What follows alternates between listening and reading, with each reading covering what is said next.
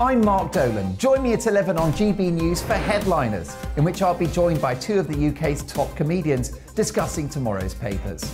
If it's an important story, we'll cover it, but we'll have some fun along the way. Headliners, the late-night paper review that won't send you to sleep like the others will. 7 nights a week at 11 p.m. on GB News.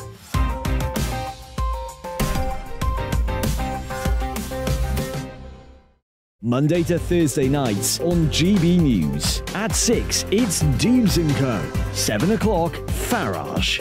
At 8, join Mark Stein. And at 9, Dan Wootton Tonight, followed by Headliners. On TV, radio and online. This is GB News.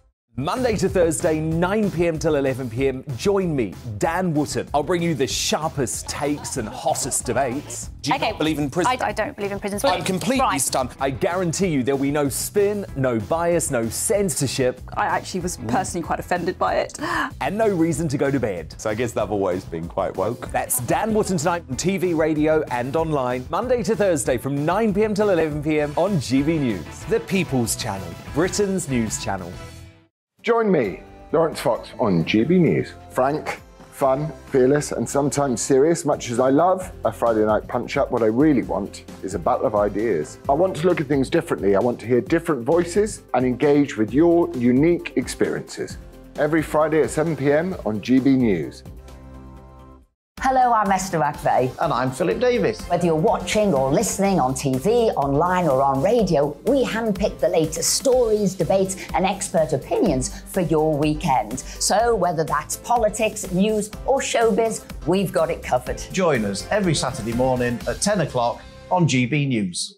Join me every Sunday at 6 p.m. for Gloria Meets. In exclusive interviews, I'll be finding out who our politicians really are and what they really think. It's something that you would never want anyone to suffer. I didn't know what channels there were. I didn't think I'd be believed. I must have weighed about 7 stone and I'm 5'8". My instincts was to sort of cover this up. I mean, clearly that was a mistake. Join me every Sunday at 6 p.m. on GB News, the People's Channel, Britain's news channel.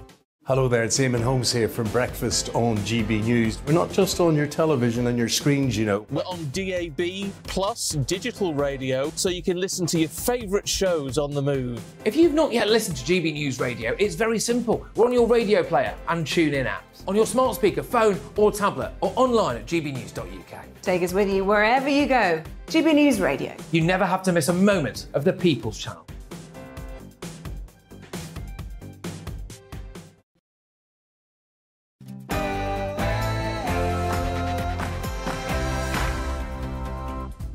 No spin, no bias, no censorship. I'm Dan Wootton. Tonight, after unimaginable tragedy in the Channel with at least 4 people dying after a small boat loaded with migrants capsized in the freezing waters, I'll implore Prime Minister Rishi Sunak to be bold like Churchill and leave the ECHR immediately to break the stranglehold of cruel people smuggling gangs, stop the boats and save lives. That's in my digest next. Then my superstar panel weigh in. Tonight, I'm joined by Dawn Neeson, Adam Brooks and Ashley James. Then, in the real world with Lee Anderson, Westminster's talking MP hits out at the left's desperation to keep our waters open. And under the rule of European judges, he's live in the studio with me at 9:35. As the country braces itself for more destructive fantasies from Harry and Meghan's Netflix disinformation campaign. It was a real kind of war against Meghan, and I've certainly seen evidence that there was negative briefing from the Palestinians. So should the people decide if the Britain-hating Duke and Duchess of Delusion should be stripped of their royal titles? Nana Queer launches her campaign for, wait for it, Megxit referendum at 10:45. And well, according to a bombshell poll, that vote wouldn't end well if the couple, indeed with their popularity plummeting among Brits. Has the Sussexes' hate campaign against the royal family now backfired? Ex-Margaret Thatcher aide Niall Gardner, top Daily Mail columnist Sarah Vine duke it out with Joint Secretary of Stand Up to Racism Wayman Bennett. That promises to be another fiery clash at 9:20. as nurses prepare to abandon their patients and put lives at risk by walking out for the first time in history, should they be banned from ever striking again? That's up for debate at 10:30. Elsewhere, as human rights hypocrite Gary Lineker now takes a swipe at the World Cup's next co-host. Pretty much every country, including our own, has got issues. And we're off to America in 4 years' time with Canada and Mexico, but obviously America's an extraordinarily racist country. So is loudmouth Lineker becoming a global embarrassment for Britain, and will the BBC ever stop him mouthing off? Self-proclaimed Chief Gammon June Slater, she's fired up on this at 9:50. Plus, will Brexit the movie be coming soon to a cinema near you? Top Tory Spartan Mark Francois reveals all on his passion project at 10:20. We'll have tomorrow's newspaper front pages for you and a brand new Greatest Britain and Union Jackass name too. This is Dan Wootton tonight. Let's go.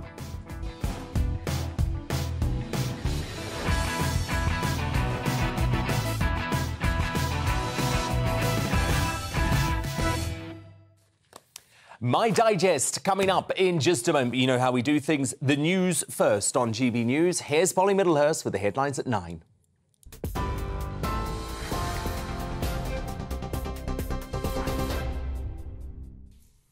Dan, thank you. Good evening. Our top story on GB News tonight. The 6-year-old boy who was hospitalised after falling into an icy lake in Solihull at the weekend has died, meaning 4 children in total lost their lives in the tragic accident.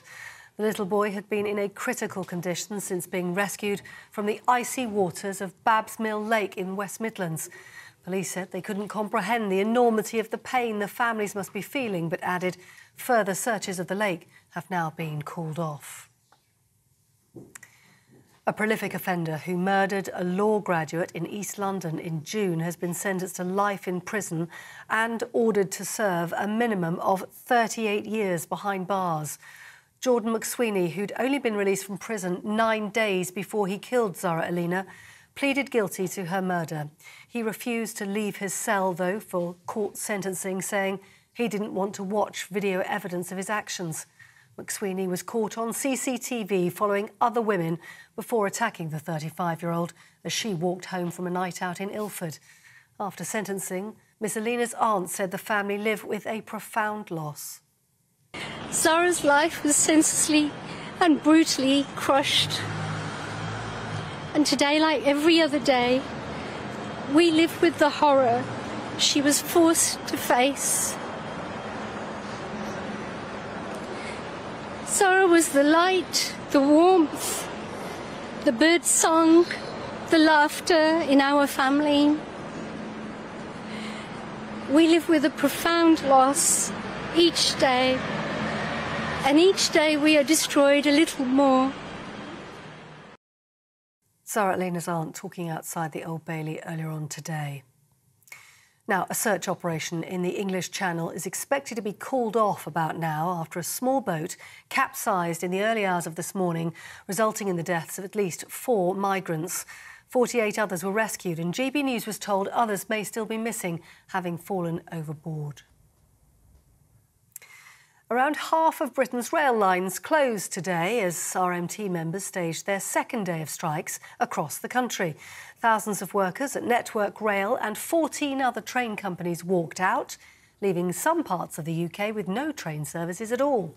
It's part of a long-running dispute over pay, jobs and conditions, and after the RMT rejected an offer of a 5% pay rise this year with another 4% next year.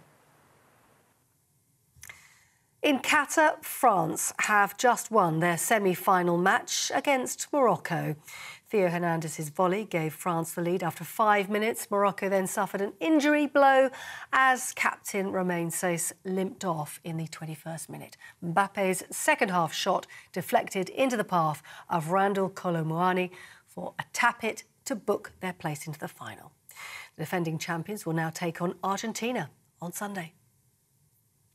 You're up to date on TV, online and DAB+ radio. You're with GB News, part 2 now of Dan Wootton Tonight.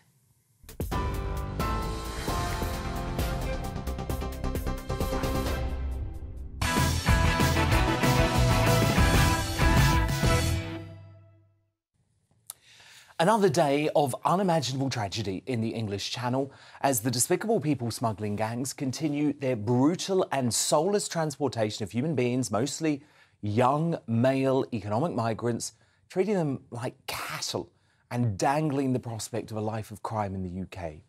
The heartless lefty organisations predictably and shamefully continue to blame the government for refusing to adopt a Labour-style open borders policy.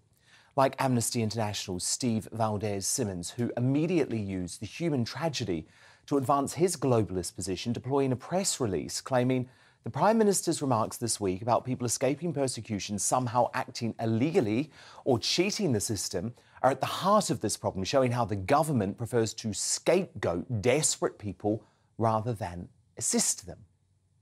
What a sick misrepresentation of what's going on.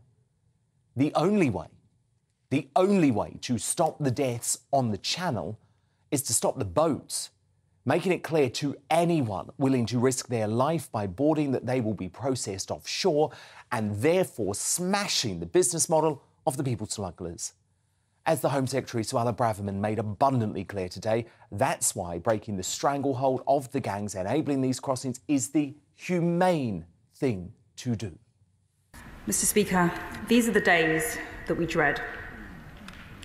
Crossing the Channel in unseaworthy vessels is a lethally dangerous endeavour.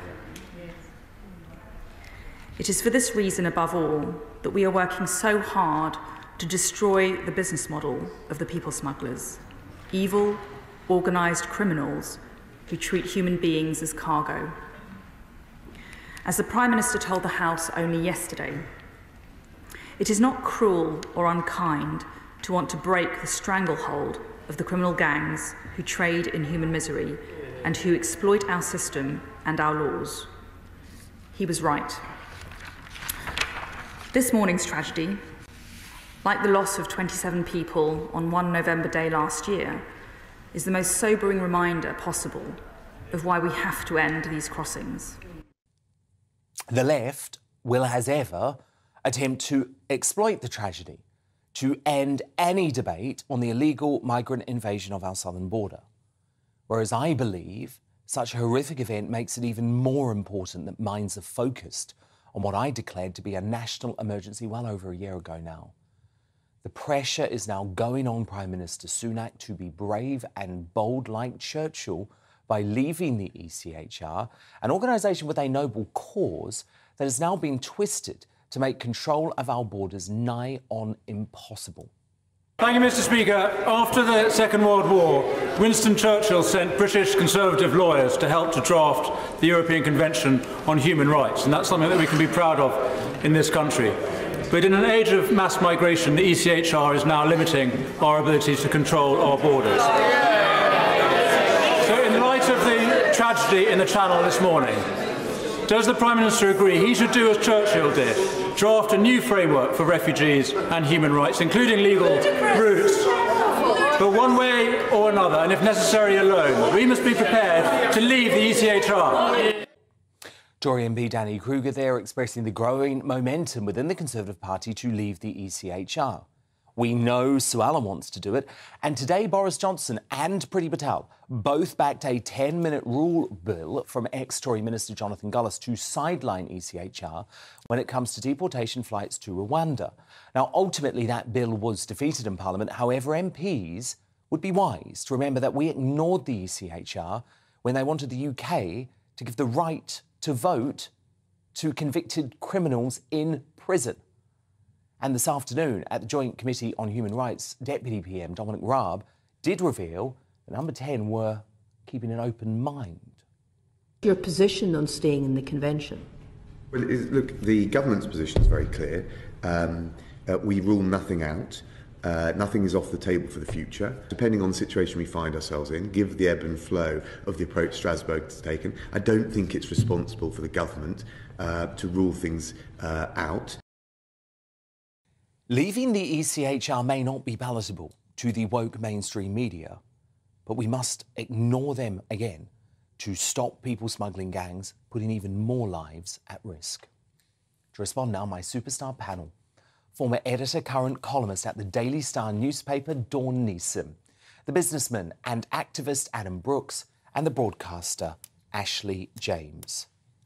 Adam Brooks, we've got to leave ECHR, don't we, to avert more of these tragedies and also to control our borders. Look, it's a national emergency, Dan. We have to do what we can to solve this. And I think if it wasn't so serious, it would be laughable that we're shackled by foreign judges and foreign courts, and we're not able to defend our borders or solve a crisis on our own. You know, what happened today is a tragedy, and my thoughts go out to the families of those lost. But we've got to stop this happening. And the only way is to leave the ECHR and amend our law so our system cannot be gamed like it has been. And that is what is happening. No other country in Europe is allowing so many Albanians to claim asylum or game their slavery laws. Something has to happen, Dan, and it has to happen fast. And I've got no confidence at all in Rishi Sunak. He's U-turned on everything that he promised in the summer through the leadership campaigns.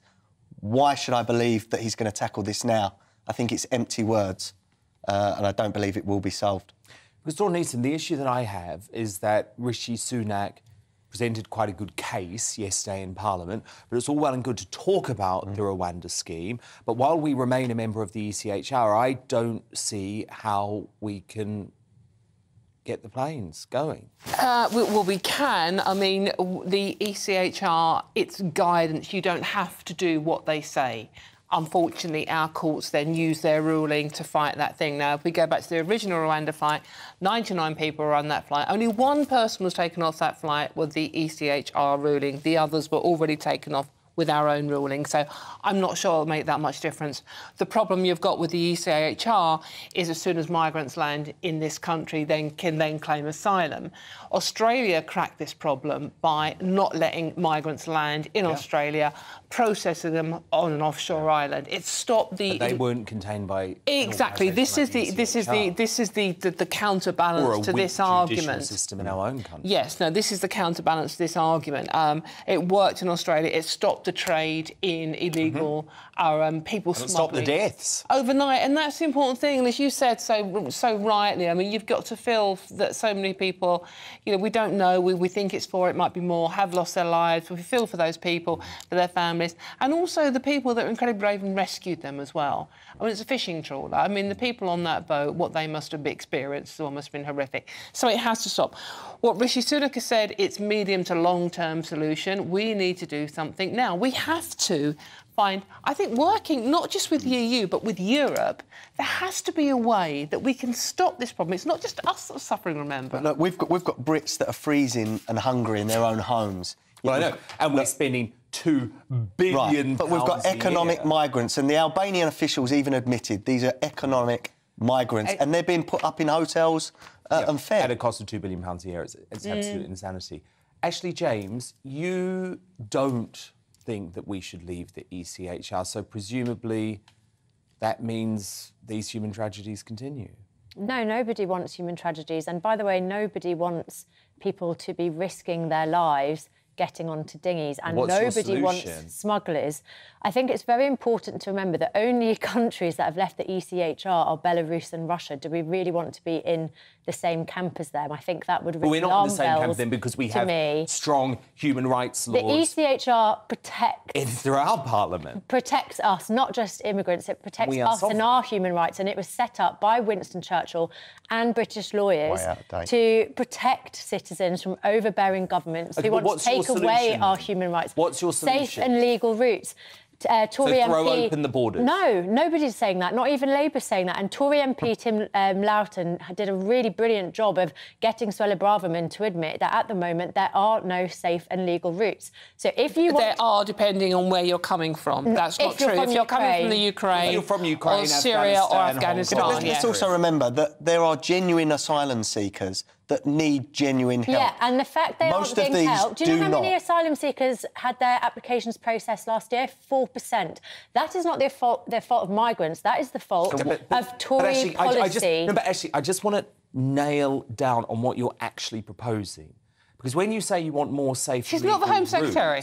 Well, no, but this is the opinion of the left, who want to throw the left and the right, borders by the way, 100 million folk. No, the left and the right all want smuggling gangs to stop. They all want people escaping war to not have to risk their lives on dinghies. And I'm sorry, but what is a more effective deterrent than fear of death? Last night, I was cold and I was under a duvet with my heating on. Can you imagine the state you have to be in? Reports coming that they're in T-shirts, on dinghies, in the dark. Most of them are economic migrants that have paid 7,000. No, 5,000. And yeah, it's... sorry. Yeah, but it's absolutely atrocious that these smuggling gangs There are Brits happening. that would like 5,000 in their bank accounts at the moment. They can't afford to just go and give a people smuggler £5,000. Yeah, of course they will, but it's not people escaping war's fault. No. And this is What an war is in absolute Albania? tragedy. Yeah, but France. The people that were on the boats, they weren't Albanian. From what we are hearing, they are Afghans, Syrians, from Iran. Well, we know that there have been 12,000 arrivals at least from Albania this year alone. Probably much more, because all of these people arrive without any form of identity, without any form of documentation. Everybody wants the bad ones, whatever you want to call them, to be sent back. But at the moment, our system is to me, failing. Ashley, it sounds like your solution is throwing open our borders. By the way, when you're saying the left, it's not the left. It's human rights lawyers. It's the senior Church of England that called it an immoral policy. The very lefty. They're the left then. Well, the church. Oh yes. The church they and are. the left. Yes, look at the Archbishop. Prince Charles said it's appalling. Ashley James, Adam Brooks, Dawn Neeson, my superstar panel, and they are here all night. But still to come. As for people, as we know, tragically lose their lives in the Channel, Westminster's toughest talking MP hits out at the left's desperation to keep our borders open and under the rule of European judges. The Real World with Lee Anderson coming up at 9:35. But first in the clash, as Harry and Meghan's popularity plunges, has their hate campaign against the royal family backfired? Ex-Margaret Thatcher aide Niall Gardner, star Daily Mail columnist Sarah Vine and Joint Secretary of Stand Up to Racism Wayne Bennett duke it out. But I want to know what you think on this. Down at gbnews.uk, you can vote in our poll there too. The results and the clash coming up straight after the break.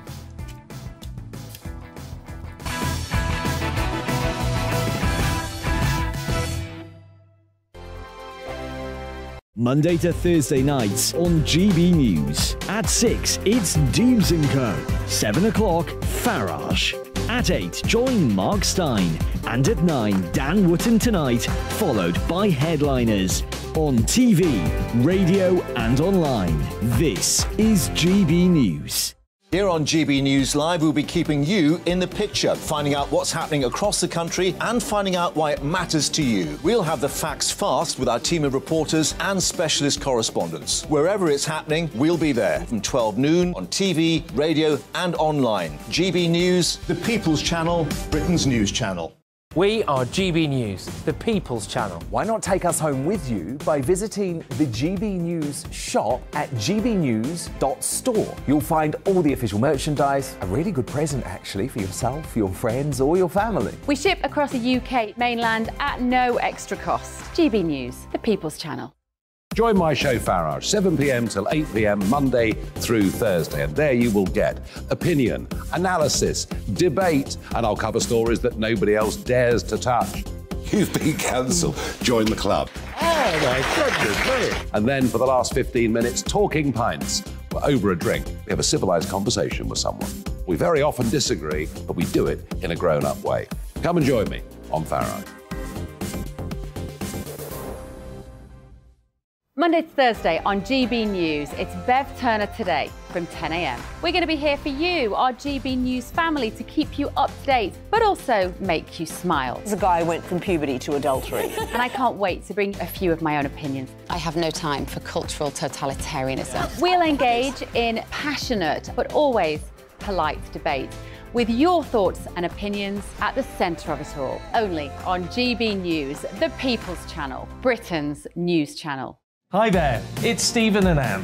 At breakfast from 6 a.m, you'll always be caught up with everything you need to know, the latest headlines, opinions and debates. We'll bring you the good news and the bad, but most of all, we're here for you. Remember, send in your views and let us know what you would like us to talk about. That's because we're your news channel. And every morning at 6 a.m, it's breakfast on GB News.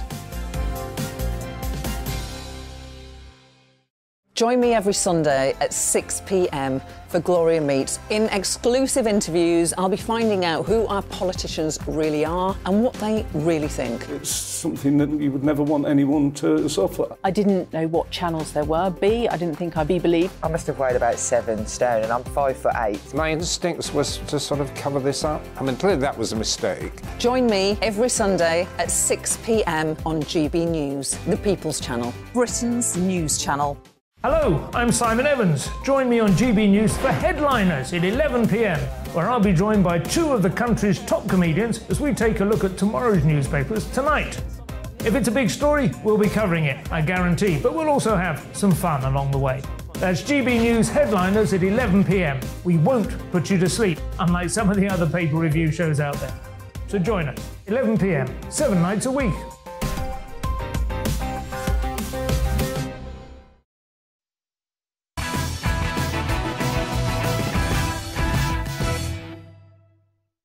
Time now for The Clash. And as we brace for more spiteful and unfounded swipes at the royal family in Volume 2 of Harry and Meghan's Netflix atrocity tomorrow, they've slapped us with another trailer, and it's the most disgraceful piece of propaganda yet. It was a real kind of war against Meghan, and I've certainly seen evidence that there was negative briefing from the palace against Harry and Meghan to suit other people's agendas.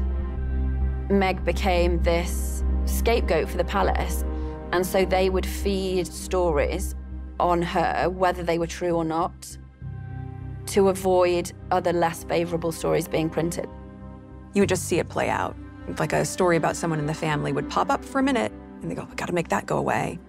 But there's real estate on a website homepage. There is real estate there on a newspaper front cover. And something has to be filled in there about someone royal. This barrage of negative articles about the breakdown of the relationship with her father was the final straw in a campaign of negative, nasty coverage about her. But while the Sussexes may think their deranged media crusade is hurting the monarchy, the biggest casualty is actually, well, it's themselves, as indicated in a bombshell new YouGov poll. It reveals that around the release of the doc, Harry's popularity plummeted by a whopping 13 points, his joint lowest score since royal favourability polling began in 2011, with Meghan's likeability nosediving by 7 points since November. Only Prince Andrew polling lower now. So what do you think? Has the Sussexes' hate campaign against the royal family backfired? Dan at gbnews.uk, vote in our poll at GB News. But to help you make up your mind, I'm joined by star Daily Mail columnist Sarah Vine, former advisor to Margaret Thatcher Niall Gardner, and Joint Secretary of Stand Up to Racism Wayman Bennett. Sarah Vine, I think this has been a spectacular own goal by Harry and Meghan. Do you agree? Well, they've come across as, I think their timing is really bad, actually, because the Queen has only just died. And I think also there are quite a lot of serious problems in the world, and their sort of tiny violin complaining endlessly about, stuff that for most people would seem, really quite lovely, a lovely lifestyle, it hasn't really done them any favors, and they do seem really bitter and twisted. And I think quite a lot of people understand that maybe they wanted to move away from royal life. And I think, particularly in the case of Meghan, I've always felt that it must have been really difficult for her because, she's an American, and that's tricky because, the royal family is not an American thing. And it's not the same as Kate, she grew up in a different environment. I mean, it's a harder thing to get your head around. So I can see how it would have been a real culture shock for her, and I can see how it would have been difficult for her. And I think people have sympathy for them, and they understand that perhaps they decided that it's not the life they want to lead, and they want to go somewhere else, and they want to do something else. And that's all fine. The problem, I think, is this relentless trashing and bitching about the other royals. And I think that makes it feel very bitter and twisted. And that's not a good look. And Niall Gardner, so much of this is not based on fact. I mean, you have actually described Harry and Meghan as being responsible for the biggest disinformation campaign of the past decade. Yes, Dan, thanks very much for having me on the show today. And I have to say that, as you mentioned, Dan, this is a massive disinformation campaign by Meghan and Harry. It's an absolute disgrace. It is a hate-filled campaign against the British monarchy, also deeply insulting, I think, to the British people as well. And Meghan and Harry are hugely privileged individuals, very wealthy individuals. They're reportedly being paid up to $100 million for this Netflix docu-drama. And they are basically enriching themselves using royal titles while attacking the royal family, attacking the British people, and all of the lies and disinformation coming out over the course of the last couple of weeks or so on this Netflix documentary, I think is absolutely appalling. This is a massive disinformation campaign. They have no evidence whatsoever for all of these ludicrous accusations. And we are dealing with two immensely narcissistic individuals who care nothing at all for the royal family, who care nothing at all for the British people. And they are using their royal titles essentially to try and launch attack after attack upon the British monarchy. And I do think the late Queen would have been absolutely appalled by the behaviour of both Meghan and Harry here. Wayman Bennett, you don't think this has backfired at all on Harry and Meghan, despite that polling? Why? Look, I think many British establishments, when faced with the question of racism, go into denial, or, as the previous speaker said, outright lies. It may be difficult for people to understand the multiracial, multi-heritage family, particularly the royal family, which hasn't changed for centuries, being confronted with this. I'm not surprised that raising problems that exist both in the family and in the institution has caused serious problems here. And I think if you look at the reality, is that if you say that you're being racially discriminated against in an institution, it's very difficult for people to accept that. Rather, what they would like to say, it's not that it's a lie.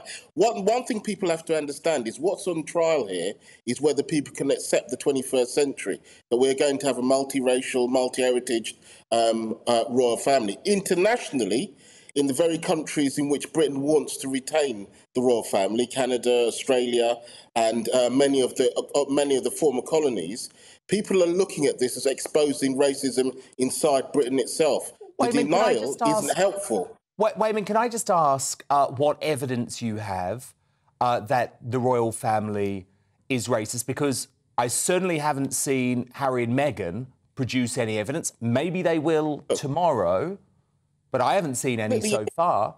Look, I understand that in this country, if you raise the, former Prince Philip, the statements that he raised about people from other countries were clearly racist. They weren't challenged by the British press because the tradition inside this country is not. Oh, come on! His gaffes were challenged every single time. His gaffes were challenged every time. I'll finish my point.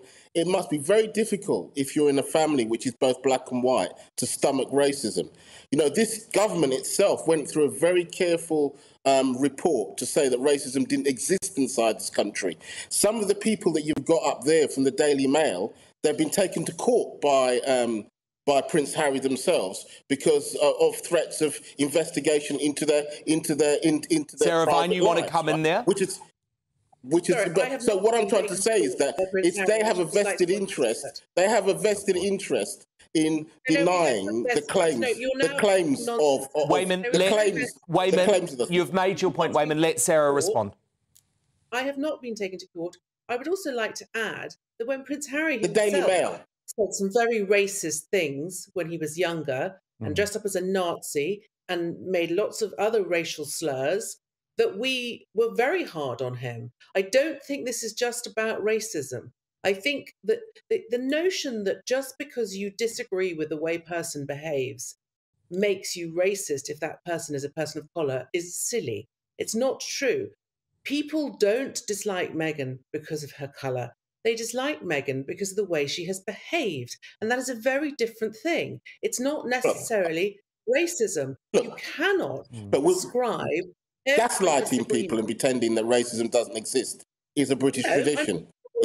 I'm sorry. I mean, I'm not surprised that the panel itself is up here telling people that racism, that the royal family does not have racism.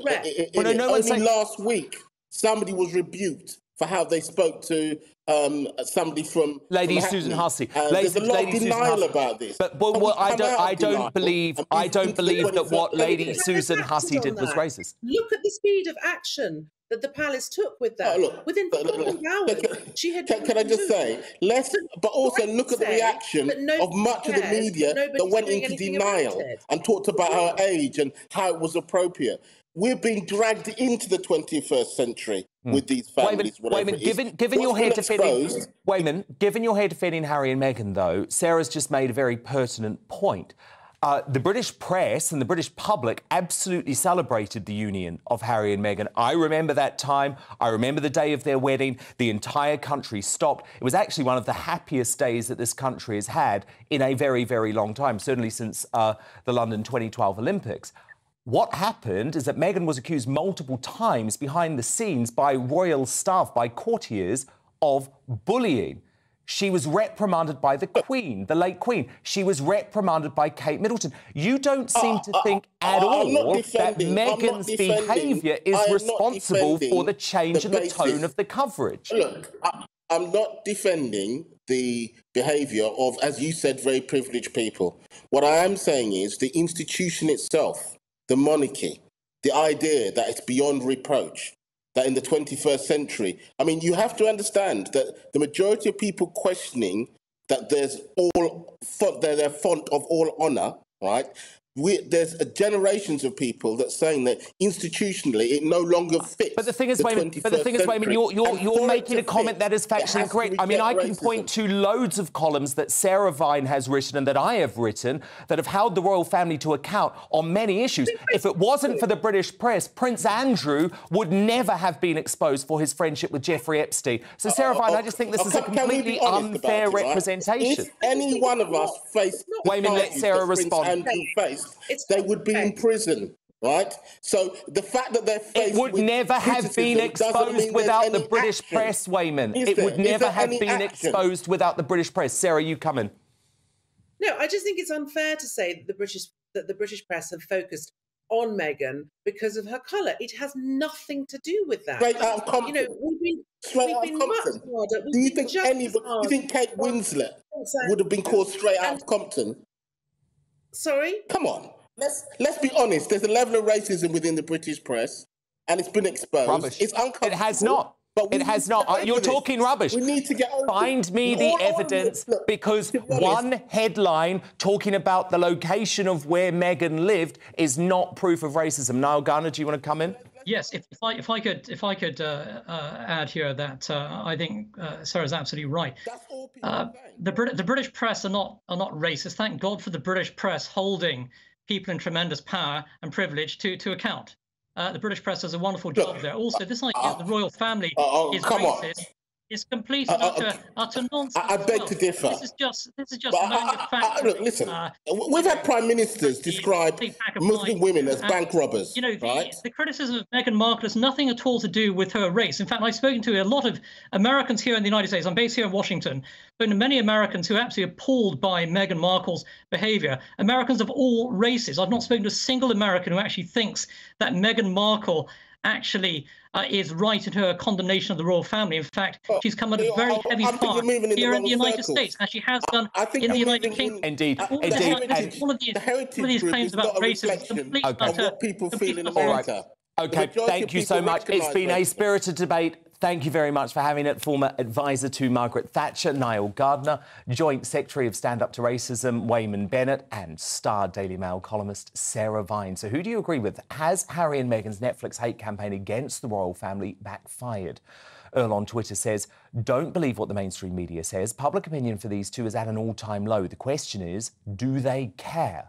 Sue on Twitter says, I think the series has only backfired with normal people. I'm sure the woke brigade still worship them. And from Amanda, I don't think they care either way. When they're being paid millions, they're laughing all the way to the bank. And your verdict is now in. 91% of you agree that Harry and Meghan's hate campaign against the royals has backfired. Just 9% of you say that it hasn't. Coming up, as Gary Lineker takes a swipe at the World Cup's next co-host, the USA, is the human rights hypocrite becoming a global embarrassment for Britain's self-proclaimed Chief Gammon June? Slater weighs in at 9:50. But up next, as Gareth Southgate weighs up his future as England manager, is it racist to suggest his successor should be English? Westminster's toughest talking MP gives his take in The Real World with Lee Anderson, coming up.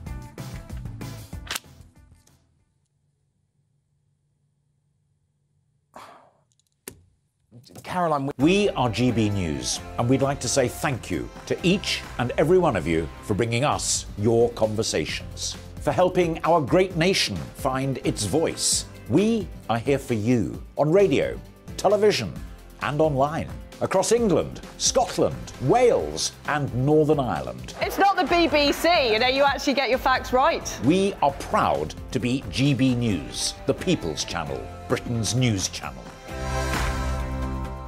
Monday to Thursday, 9 p.m. till 11 p.m. Join me, Dan Wootton. I'll bring you the sharpest takes and hottest debates. Do you not believe in prison? I don't believe in prisons. I'm completely stunned. I guarantee you there'll be no spin, no bias, no censorship. I actually was personally quite offended by it.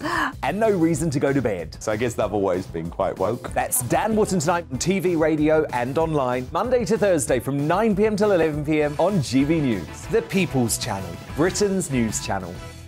My name's Tom Harwood, and join me 9:30 a.m. every weekday for The Briefing, your one-stop shop for everything you need to know about what's going on in politics today. I wonder if this is a deal that might need to be like the biscuits in this factory, twice baked. Is there not an opportunity here to win out against the extremes? Tom Harwood, GB News. What are you going to do about it? Things should have been done differently, and they certainly are being done differently. Don't miss it. The Briefing with me, Tom Harwood, 9:30 Monday to Friday on GB News. Every morning from 6 o'clock, we'll wake you up with GB News Breakfast with all the stories you didn't know from the night before. So whether it's serious news, entertainment, or your own views from all over our great nation, we're here to kick off your day with a smile. The national media should be reflecting and reporting what's happening here. You will notice the northwestern accents. Whether you're with us on TV, radio, or online, every morning, it's breakfast from 6 a.m. Hope you can join us. We are GB News, right across the nation. You can get us on television, on radio, on digital. We're absolutely everywhere. Amazing! You see, amazing! You remind me of me in the European Parliament. But here's the most important bit. We are not part of the mainstream establishment. We think and speak just like you do. We are the People's Channel. Magnificent. That's really, really thoughtful. Come and join us on GB News, the People's News Channel. Join me, Nana Akue, Saturday and Sunday afternoons on GB News. Expect fiery debate and passionate discussion as me and my panel tackle some of the biggest topics hitting the headlines. It's a place for everyone's opinion. No one gets cancelled, but no one gets an easy ride. Oh, she's on it today! Be ready for conversations that are fierce, frank, and of course, fun. Every Saturday and Sunday afternoon from 4 p.m. on GB News, the People's Channel. We are GB News, the People's Channel. And right across the United Kingdom. You can find us on Sky Channel 512. Virgin Media Channel 604. Freesat Channel 216. Freeview Channel 236. And YouView Channel 236. You can also take us with you on DAB+ radio. With the GB News app and at the website gbnews.uk. We're absolutely everywhere. Come join us on GB News, the People's Channel, Britain's news channel.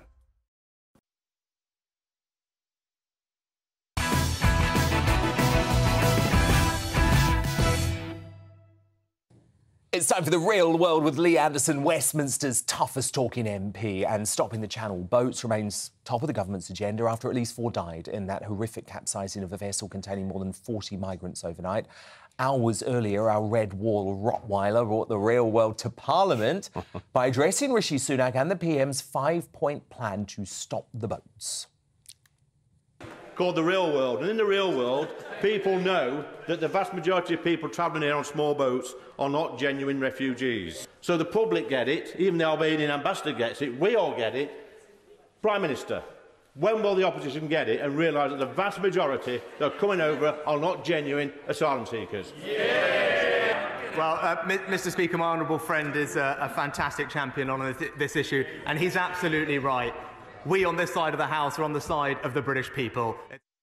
Then today, Lee supported a defeated members' bill from colleague Jonathan Gullis, also backed by Boris Johnson and Priti Patel, that would allow us to bypass the ECHR and kickstart Rwanda deportations immediately. Now, Dominic Raab has made headlines by saying, Lee, today, this evening, that Number 10 hasn't ruled out leaving the ECHR. But when Sunak was quizzed about it numerous times yesterday, he wasn't prepared to commit at all, or even say it's an option. Yeah, it's a touchy subject, Dan, at the moment with our own party and Why? Parliament. It just is. There's so many members of our own party on those backbenchers that are just so against leaving the ECHR. From day one, I've always said, I've been quite adamant about it, that if it means leaving the ECHR to get our own way to control our borders, then we should do it.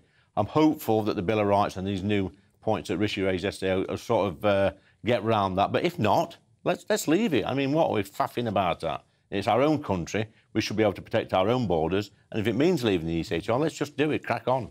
Well, yeah, indeed. And as your colleague Jonathan Gullis pointed out quite rightly, Sunak, in the summer leadership campaign, said that if it was necessary to leave the ECHR, he would. So what's changed? I think there's quite a few people in that leadership campaign, Dan, if we're honest, that made certain promises. Yeah. That's just the nature of politics. Look, nothing's off the table. As you've quite rightly said tonight, Dominic said something which is quite interesting, that excites me a little bit. Look, this is the last chance saloon for us. We've got to sort this migrant crisis out. Look, nothing's off the table. And, you know, if it means leaving the ECHR, then so be it. But if we don't sort this out, you know, the party is on notice. I said this last week. If we don't sort this out, we've got big problems come the next election, because nobody will trust us on protecting our borders. Because, Lee, you wrote a very powerful column in the Mail on Sunday at the weekend. I did. Making it clear that your support for the Conservative administration is conditional on the boats being stopped. So what's the alternative if they're not? It's not just my support, Dan. It's the 5 or 6 million people who voted Conservative the first time at the 2019 general election. Their votes are conditional on us sorting this out. I sort of see myself as a little bit of a voice for the Red Wall voters, and if they're upsetting me, they're upsetting our voters in the Red Wall, so they need to sort this out, or to come the next election, I don't know where these voters are going. And so is that you saying that you would potentially consider leaving the Conservative Party if this issue? No, it's not, Dan, because at the next election, I want to stand for the Conservative Party. I've got a big... But you want to win. I want to win and prove to the people who are in that place where I work, I'm not going to swear, I nearly did then, but that place I work, which sometimes, or most of the time, is completely out of touch with the real world. I want to show them that what I've been saying and what I've been doing all along is the right thing. Yeah, indeed. And it's so importantly. And I think the thing that is really frustrating for me today, obviously what's happened is a real tragedy. Of course it is. But that's why stopping the boats is the humane thing to do, because stopping the boats also means stopping the deaths. Dan, you're bang on the money. Look, these deaths are unfortunate. It makes me feel sick. Yeah. But let's hold our hands up. We spend too much time in that place blaming the evil people smugglers. It's our fault. It's Parliament's, all parties in there. We've got the chance to stop this. We could have brought laws in. We're there to protect our borders. We're not. So any deaths in the Channel, we need to hold our hands up and apologise to the rest of the world, because we're complicit in this. I really believe that. Indeed. So how confident are you that the 5 points that Sunak outlined actually will make it? Well, there's one thing in there, Dan, which I've been asking for since day one, and that's for anybody who arrives here illegally, whether that be on a small boat or in the back of a lorry, they should not be allowed to claim asylum. That's the pull factor, because people know if they get here illegally, it's almost impossible to send them back to the country of origin. If we get that right, then there's no point in them coming. No, indeed. And now, look, Lee, I had to ask you about this. Former Liverpool football star Jamie Carragher has made waves with a column insisting that the next English manager, if it's not Gareth Southgate continuing in the role, should be English. Yeah. But former Sky Sports presenter Richard Keys confronted Carragher about it, calling the idea nonsense, and said that it bordered on racism. So who's right? Well, I don't know what Jamie Carragher's talking about using the English word. He can't even speak English, Dan. I've listened to him. This is a man who goes around spitting on people in cars and that. Take notes on him. He's a bit of an idiot. He's a bit like Neville and Lineker. The moment the great British public start listening to these overpaid ex-footballers, then we've got real problems, real problems. Look, most people in the real world don't give a monkeys what nationality the English manager is. If the next English manager is an Eskimo and he wins the World Cup, we'll all be jumping up and down and say what a great man he is. Or woman. Very true. And look, Lee, I wanted to finish with this because it's blown my mind this week. The attempt to rewrite reality continues with the Cambridge Dictionary updating its definition of a woman to include, quote, anyone who identifies as female regardless of their sex at birth. Have we reached the point of no return? Well, look here, Dan. I mean, the lunatics have taken over the asylum. They've infiltrated all swathes of society. But I will tell you this about my gender test. When I was born 55 years ago, the midwife looked at my dad and says, congratulations, Mr. Anderson, you've got a baby boy. He didn't say, congratulations, Mr. Anderson, we'll let you know in about 18 years' time when he's made his mind up what sex he's going to be, what you've actually had. It's complete nonsense, Dan. And like I say, in the real world, people are fed up with this nonsense that's being pumped into us every day. And it's quite dangerous, isn't it, given this is the Cambridge Dictionary? This is one of those places that we turn, actually, to go with the facts and escape this sort of mad, woke mind virus, as Elon Well, I'm Musk telling you now, calls Dan, it. I said it on Twitter today, because you know I'm on Twitter. You're back I'm back on Twitter. Yes. This dictionaries, I've done with dictionaries now. I'm going to go home and rip my dictionary up like I do The Guardian whenever I see one in the tea room and lob it in the bin. If you're out there listening, throw your dictionary away. Lee Anderson, Conservative MP for Ashfield. Thank you so much, Lee. But coming up, as Meghan claims the royal family launched a media war against her, should the Sussexes put up or shut up by producing critical evidence? My superstar panel return in the Media Buzz. After 10, we'll have the first front pages then for you too. But first, as human rights hypocrite Gary Lineker takes a swipe at the World Cup's next co-host, the USA, is he becoming a global embarrassment for Britain? Social media sensation and self-proclaimed chief gammon June Slater. She's unleashed straight after the break. We're back in 2. Monday to Thursday nights on GB News. At 6, it's Dubes & Co. 7 o'clock, Farage. At 8, join Mark Stein. And at 9, Dan Wootton Tonight, followed by Headliners. On TV, radio and online. This is GB News.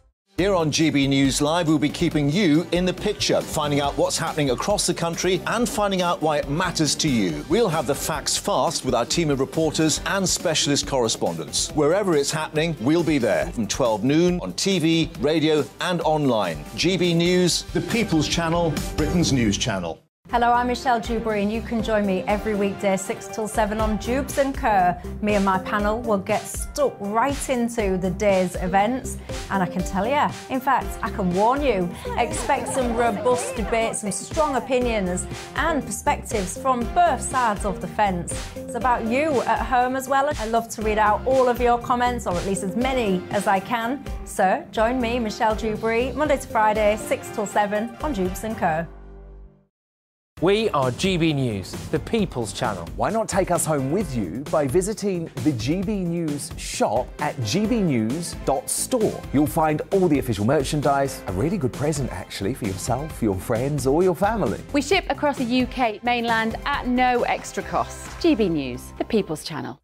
I'm Mark White. As GB News Home and Security Editor, I cover those key issues that are so important to you. Our authorities, our communities doing all they can to combat violent crime. With the public services under unbearable strain, why are we still failing to control our borders? Defence, the first priority of any government, has been continually hollowed out. Can we trust our politicians to protect the armed forces? Join me, Mark White, on GB News.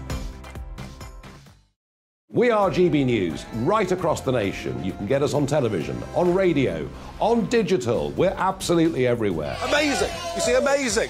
You remind me of me in the European Parliament. But here's the most important bit. We are not part of the mainstream establishment. We think and speak just like you do. We are the People's Channel. Magnificent. That's really, really thoughtful. Come and join us on GB News, the People's News Channel.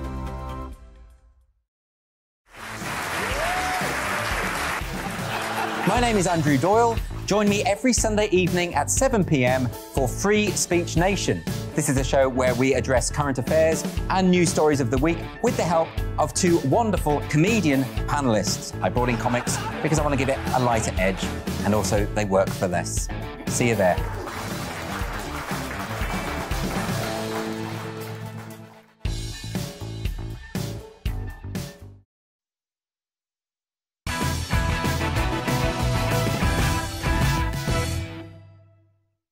Self-proclaimed Chief Gammon, June Slater, is tonight's outsider. Now, after his virtue-signalling coverage of the Qatar World Cup, multi-millionaire social justice warrior Gary Lineker is now gunning for the tournament's next co-host, the USA. Watch. Been out there a month.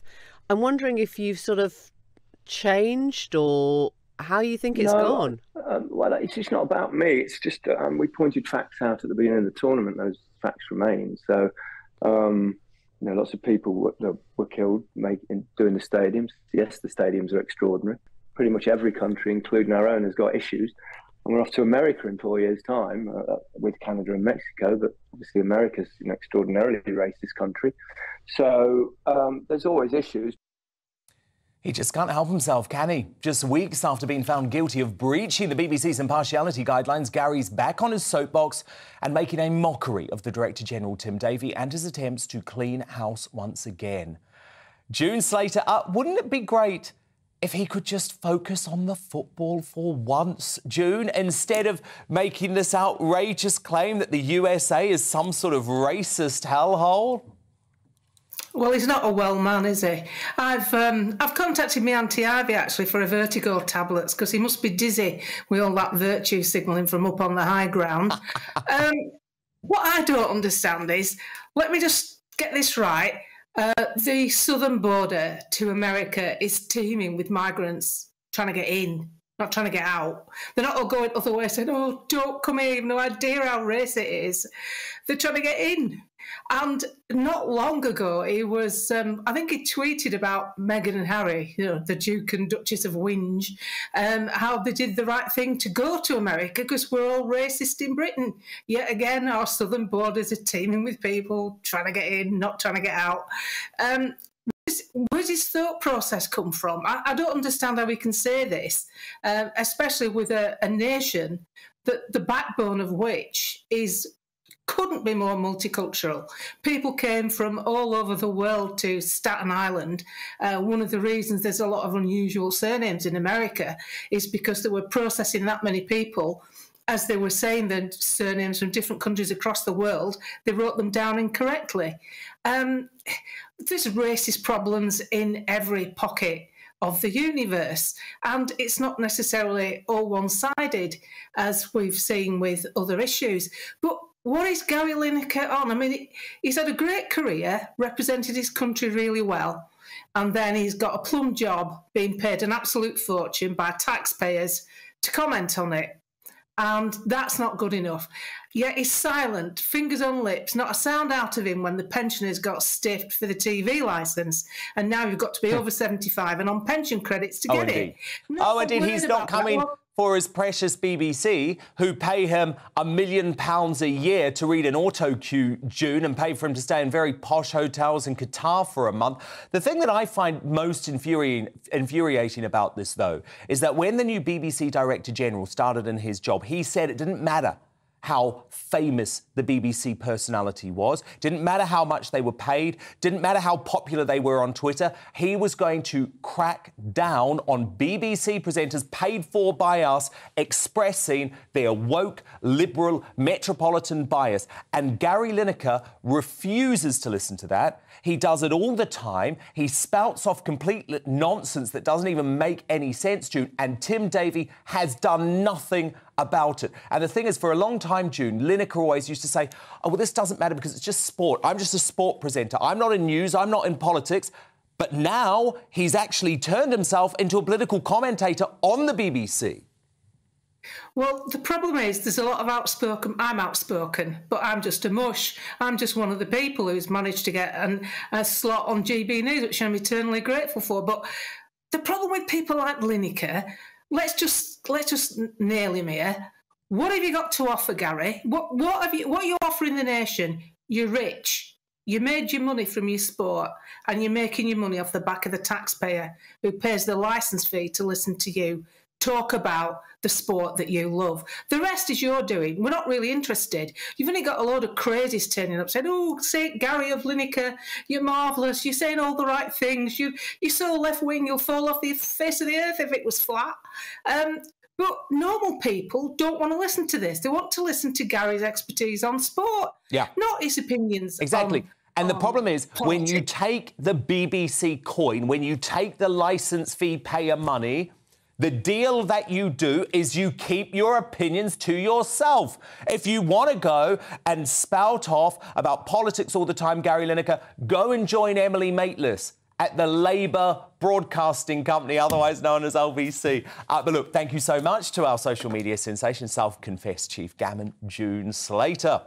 Coming up, will Brexit the movie be coming soon to a cinema near you? Top Tory Spartan Mark Francois reveals more on that at 10:20. But first, as Meghan claims the royal family launched a media war against her, why isn't she coughing up the evidence? My superstar panel returned for that, and the first front pages are going to drop in the media buzz straight after the break. We're back in just 2 minutes' time.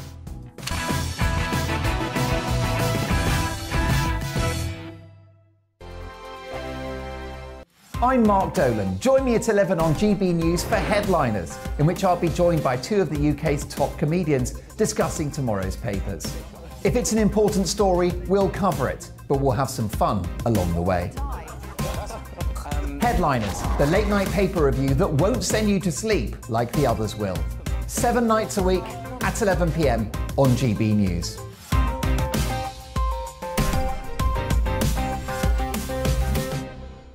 Hello, I'm Michelle Dewberry, and you can join me every weekday 6 till 7 on Jubes and Kerr. Me and my panel will get stuck right into the day's events, and I can tell you, in fact, I can warn you, expect some robust debate, some strong opinions and perspectives from both sides of the fence. It's about you at home as well. I love to read out all of your comments, or at least as many as I can. So join me, Michelle Dewberry, Monday to Friday, 6 till 7 on Jubes and Kerr. I'm Mark White. As GB News Home and Security Editor, I cover those key issues that are so important to you. Our authorities, our communities doing all they can to combat violent crime. With the public services under unbearable strain, why are we still failing to control our borders? Defence, the first priority of any government, has been continually hollowed out. Can we trust our politicians to protect the armed forces? Join me, Mark White, on GB News. We are GB News, the People's Channel. And right across the United Kingdom. You can find us on Sky Channel 512. Virgin Media Channel 604. Freesat Channel 216. Freeview Channel 236. And YouView Channel 236. You can also take us with you on DAB+ radio. With the GB News app and at the website gbnews.uk. We're absolutely everywhere. Come join us on GB News, the People's Channel, Britain's news channel.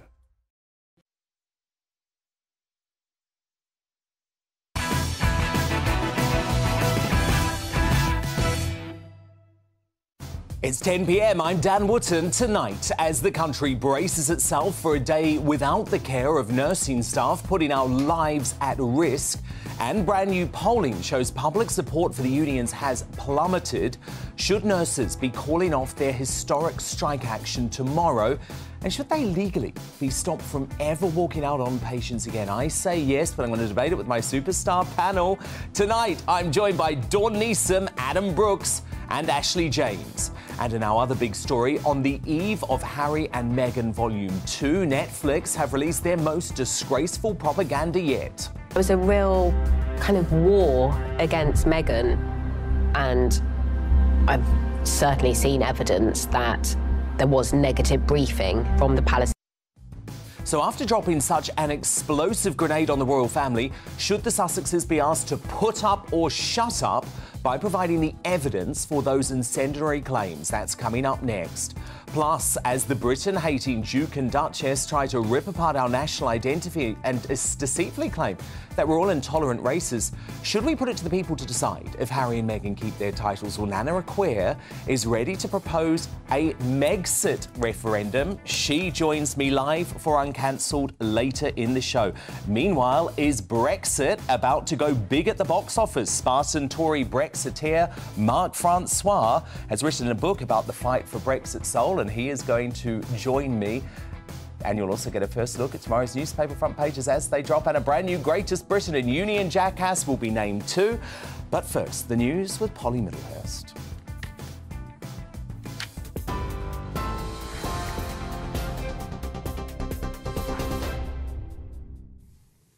Dan, thank you. The top story tonight on GB News. The 6-year-old boy who was hospitalised after falling into an icy lake in Solihull on Sunday has died, meaning 4 children in total lost their lives in the tragic accident. The little boy had been in a critical condition since being rescued from the icy waters of Babs Mill Lake in Kingshurst. West Midlands Police said they couldn't comprehend the enormity of the pain the families must be feeling, but added that further searches of the lake have now been called off.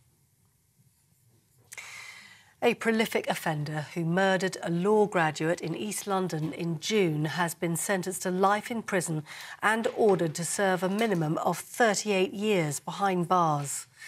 Jordan McSweeney, who'd only been released from prison 9 days before he killed Zara Elena, pleaded guilty to her murder. He refused, though, to leave his cell and attend court for sentencing, saying he didn't want to watch video evidence of his actions. McSweeney was caught on CCTV following other women before attacking the 35-year-old as she walked home from a night out in Ilford. After sentencing, Miss Alina's aunt said the family live with a profound loss. Zara was the light, the warmth, the bird song, the laughter in our family. We live with a profound loss each day, and each day we are destroyed a little more. A search operation in the English Channel is expected to be called off about now after a small boat capsized earlier today, resulting in the deaths of at least 4 migrants. 43 others were rescued, and GB News was told others may still be missing, having fallen overboard. In a joint statement, the Home Office and France's Interior Ministry say they worked side by side in a coordinated response. Around half of Britain's railways were closed today as the RMT staged their second day of strikes across the country. Thousands of workers at Network Rail and 14 other train companies walked out, leaving some parts of the UK with no train services at all. It's all part of a long-running dispute over pay, jobs and conditions, and after the RMT rejected an offer of 5% this year and another 4% pay rise next year. Football and in Qatar, France have won their semi-final match against Morocco.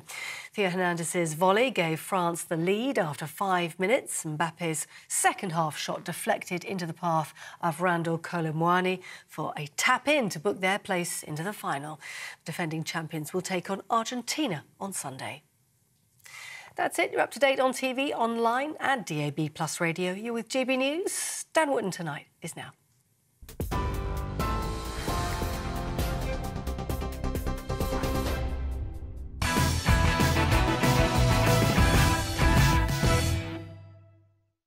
Tomorrow's news tonight now in our media buzz. Let's get off with the very first look at the front pages hot off the press, and the Metro reports on the murder of law graduate Zara Elena being jailed for life with a minimum of 38 years. Jordan McSweeney, a known sexual predator, attacked the law graduate in East London in June. The Eye leads with a desperate plea for help from the migrants trapped on board a sinking boat in the Channel. A man believed to be caught in the tragedy left an anguished 2 a.m. voicemail with a charity. 4 died after the boat capsized in freezing water, with more than 40 rescued. Tough luck, kid. Your presents have been eaten by foxes. The headline in the Daily Star, as vermin reportedly feast on undelivered Christmas gifts piling up at depots as the bloody posties go on strike. The Guardian leads on a damning independent examination into how police forces tackle rape, finding evidence of a failure to track repeat suspects, botched investigations and explicit victim blaming. An arresting front page from the Mirror, who are very much on the side of the nurses ahead of their historic strike tomorrow. The lefty publication declares you cared for us when we needed it most. Now the decent people of Britain say to our nurses, we are with you. I mean, I really struggle with that because I do wonder how Daily Mirror readers will feel if their mother, grandmother, father, husband, wife, child die over the next 24 hours as a result of this nurses' strike. Because believe me, there will be deaths, whether they come immediately or whether they come because of delayed cancer treatments, there will be death as a result of this strike. And remember, the nurses want a 19% pay increase. We're going to be talking about it later in the show. But back with me now on the Superstar panel, former editor and current columnist of the Daily Star, Dawn Neeson, the businessman and activist Adam Brooks, and the broadcaster Ashley James. Now, as Meghan and Harry release yet another desperate trailer for their Netflix atrocity, it's become clear that this isn't just a deranged attack on their enemies. They're launching one of the biggest disinformation campaigns of the decade.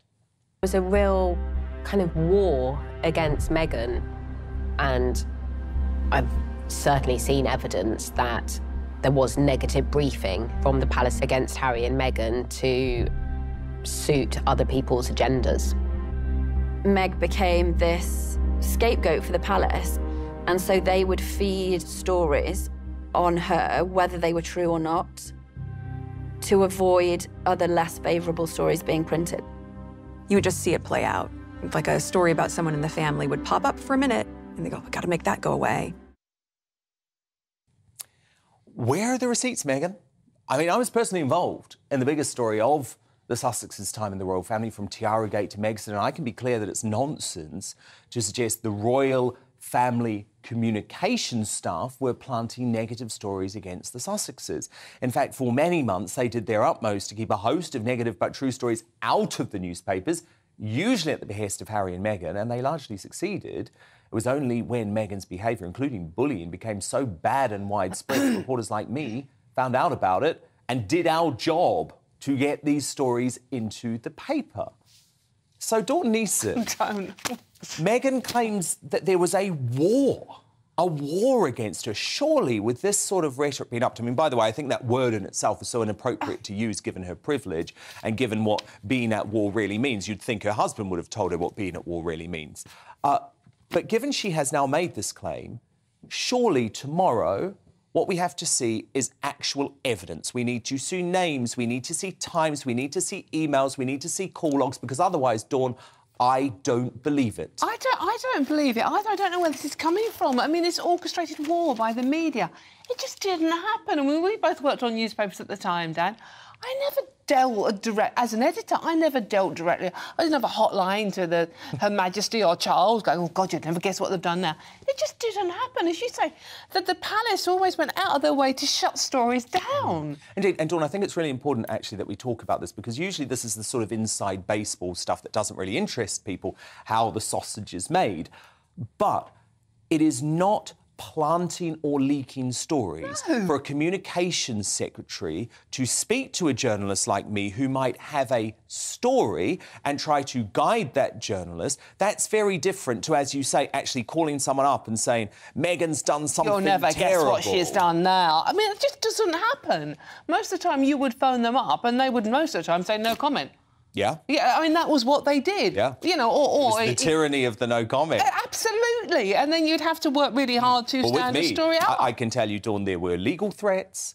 There were threats to use the regulatory body, IPSO, to try and silence me. And the thing is, I just knew this story was important, and I was the first person to publish it and look at what it's become. And I think it's really wrong, actually, to suggest that journalists should find out information about what's going on behind the scenes in the royal family and not report it, which is what Harry and Meghan seem to want us to do. But this is the thing. But on the other hand, the hypocrisy here is Harry and Meghan are quite happy to work with their little pet journalists.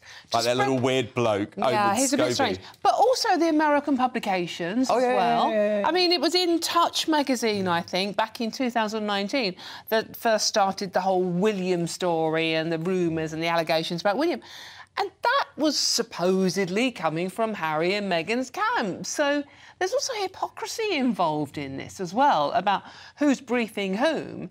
I mean, Well, they were certainly briefing. I've actually said earlier today, that Harry and Meghan's own communications secretary briefed me when I had stories. Yes. Because that's them doing their job. It doesn't mean they were planting stories. I mean, actually, James, I know you've been a big supporter of Harry and Meghan, and you've been very vocal against the British media over the past week. So what evidence do you have that the British media was conducting a war against Meghan and Harry, as they claim? I don't have evidence, but also I'm not, like, pro Meghan and Harry and everything they do, but there is lots of evidence to show that the way Meghan was treated versus the way Kate was treated for doing the same things are very, very different. And also, it's not unusual... Kate was called Waity Katie for about 2 years. Yeah, she was, What about Workshire William as well? Which is also awful, but there's also lots of evidence, like Kate being praised for her wedding flowers being lilies, Meghan's saying that it's fitting Charlotte's life. Actually, do you know what's so frustrating? Do you know what's so frustrating? There are Meghan so many wants to bring down the royal examples. family, and you come down desperately to these handful of about 5 examples. I know what you're going to say. Straight out of Compton, avocados, Meghan criticised for holding her bum. Loads of things are written online. Actually, the British press celebrated Meghan until she we stepped found out of line and didn't stand in line like a good girl should. There is or bullied sexism staff. in that. It depends And how you look also, at it. Or bullied staff. It depends how you look at it. I'm not going to defend Meghan and Harry, but I just don't like seeing bullying. And also, we know that the royal family If you don't like seeing have bullying, ejected... why shouldn't you be more concerned about her behaviour? Because she's the one who has multiple bullying claims against her. She's the one that has an internal investigation by Buckingham Palace into her bullying, which has been covered up. Other members of the royal family also have injunctions out against household staff to not talk to certain press about personal... That's not true. That's not true. Yes, there isn't. Will they all assign... Prince Charles won injunctions against household staff. He also sued the Mail on Sunday back in the day. Well, and he is also... Who said that? The Guardian? They all sign... If you go and work for the royal family, right, you have to sign, effectively, the Official Secrets Act, Adam. You are gagged. And I think there's an argument now that actually the Sussex Survivors Club, as they have branded themselves, these are the staff members who had to go through that terrible bullying from Harry and Meghan, I feel they should be allowed to speak. I said it last week. Of course, if they're allowed to speak out, we get a big picture. We can make our own mind up whether or not the 4 or 5 staff are telling the truth or Meghan is. Look, at the end of the day, Meghan doesn't need to do anything. She can keep putting these claims and allegations out because she knows that the palace is not going to hit back. The thing is, I just want specifics. I really feel... She says the stakes are so high. Yeah, this is a You know, thing. Dawn, the stakes are so high that this could actually bring down the monarchy. We know the undertone of what she's saying. So it's not good enough for her to send out her lawyer and her best mate to parrot her talking points. Let's see the evidence. Put up or shut up, OK, Meghan? The lawyer is saying we have proof. I mean, if that is the case, we need to see the proof. The only reason they're saying this, Dan, is because they know the royal family will not answer Exactly. back. She's They got won't free vote reign themselves. to say what she wants. But there's been lots of accusations against me, for example, and I am prepared to be very clear and very transparent about who I spoke to, where my stories came from, obviously without revealing any confidential sources, but certainly in terms of the conversations that I was having with royal officials, because I feel now, actually, she is conducting a misinformation campaign. And so it is going to be on people like me who are allowed to speak out to do so. But in saying that, I am going to wait to judge. We've got 3 hours of Volume 2 tomorrow. Don't worry, I'm going to watch it first thing. So I don't have to. Thank God. But also, tomorrow it'll be night... completely twisted like the last part was, but it's a docuseries which is 6 hours. Oh, no, I'm going to watch it all, actually. I'm going to watch it all, and tomorrow night we are going to have all the analysis that you need. We will have the facts. We'll hear from the Markles. We'll hear from Lady Colin Campbell. We're going to have Tom Bower here. So we're going to be doing the full analysis of what's really going on, plus allies of Meghan and Harry too. Now, look, we're used to Labour being all talk and no trousers when it comes to handling the migrant crisis, but this bizarre and, quite frankly, appalling rant from the Corbynite MP Clive Lewis epitomises just how out of touch Labour is with the rest of the public. So here's the Norwich South MP I can't even believe Looking at that headline, Pontins revolt, Tory backlash at plan to house migrants in holiday camps. Let's be really clear here. My understanding is if you put a group of people concentrated into a camp, as you did in South Africa in the Boer War, that's what you call a concentration camp. Now, I'm not making any, making it. No, it is. It's a concentration. It's a concentration. It's a concentration of people. So he was actually comparing the placement of illegal Channel migrants in Pontins holiday parks to sending them to concentration camps. I mean, I don't know about you, but for people allegedly fleeing war and persecution in hellhole countries, I reckon the Great British Holiday Park probably isn't a bad place to end up. But what despicable language. Ashley James, Adam Brooks, Dawn Neeson, do stand by, because coming up, as I mentioned, should nurses call off their historic strike in mere hours, and should they be banned from ever striking again, as Jeremy Hunt appeared to suggest? My superstar panel return to debate that in part 2 of the Media Buzz. But next, is Brexit the movie about to come to a cinema near you? Spartan Tory MP Mark Francois, who wrote an insider's book about the fallout from the referendum, reveals all. He's live in the studio next.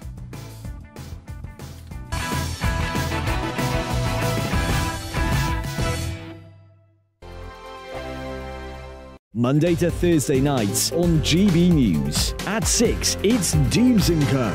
7 o'clock, Farage. At 8, join Mark Stein. And at 9, Dan Wootton Tonight, followed by Headliners. On TV, radio and online. This is GB News. Here on GB News Live, we'll be keeping you in the picture, finding out what's happening across the country and finding out why it matters to you. We'll have the facts fast with our team of reporters and specialist correspondents. Wherever it's happening, we'll be there from 12 noon on TV, radio and online. GB News, the People's Channel, Britain's news channel. We are GB News, the People's Channel. Why not take us home with you by visiting the GB News shop at gbnews.store. You'll find all the official merchandise, a really good present actually for yourself, your friends or your family. We ship across the UK mainland at no extra cost. GB News, the People's Channel. Join my show Farage, 7 p.m. till 8 p.m. Monday through Thursday, and there you will get opinion, analysis, debate, and I'll cover stories that nobody else dares to touch. You've been cancelled. Join the club. Oh my goodness, and then for the last 15 minutes, talking pints. We're over a drink. We have a civilised conversation with someone. We very often disagree, but we do it in a grown-up way. Come and join me on Farage. Monday to Thursday on GB News, it's Bev Turner Today from 10 a.m. We're going to be here for you, our GB News family, to keep you up to date, but also make you smile. There's a guy who went from puberty to adultery. And I can't wait to bring a few of my own opinions. I have no time for cultural totalitarianism. We'll engage in passionate, but always polite debate, with your thoughts and opinions at the centre of it all. Only on GB News, the People's Channel, Britain's news channel. Hi there, it's Stephen and Anne. At breakfast from 6 a.m, you'll always be caught up with everything you need to know, the latest headlines, opinions and debates. We'll bring you the good news and the bad, but most of all, we're here for you. Remember, send in your views and let us know what you would like us to talk about. That's because we're your news channel. And every morning at 6 a.m, it's breakfast on GB News. Join me every Sunday at 6 p.m. for Gloria Meets. In exclusive interviews, I'll be finding out who our politicians really are and what they really think. It's something that you would never want anyone to suffer. I didn't know what channels there were. I didn't think I'd be believed. I must have weighed about 7 stone and I'm 5'8". My instincts was to sort of cover this up. I mean, clearly that was a mistake. Join me every Sunday at 6 p.m. on GB News, the People's Channel, Britain's news channel. Hello, I'm Simon Evans. Join me on GB News for Headliners at 11 p.m, where I'll be joined by 2 of the country's top comedians as we take a look at tomorrow's newspapers tonight. If it's a big story, we'll be covering it, I guarantee, but we'll also have some fun along the way. That's GB News Headliners at 11 p.m. We won't put you to sleep, unlike some of the other paper review shows out there. So join us, 11 p.m, 7 nights a week.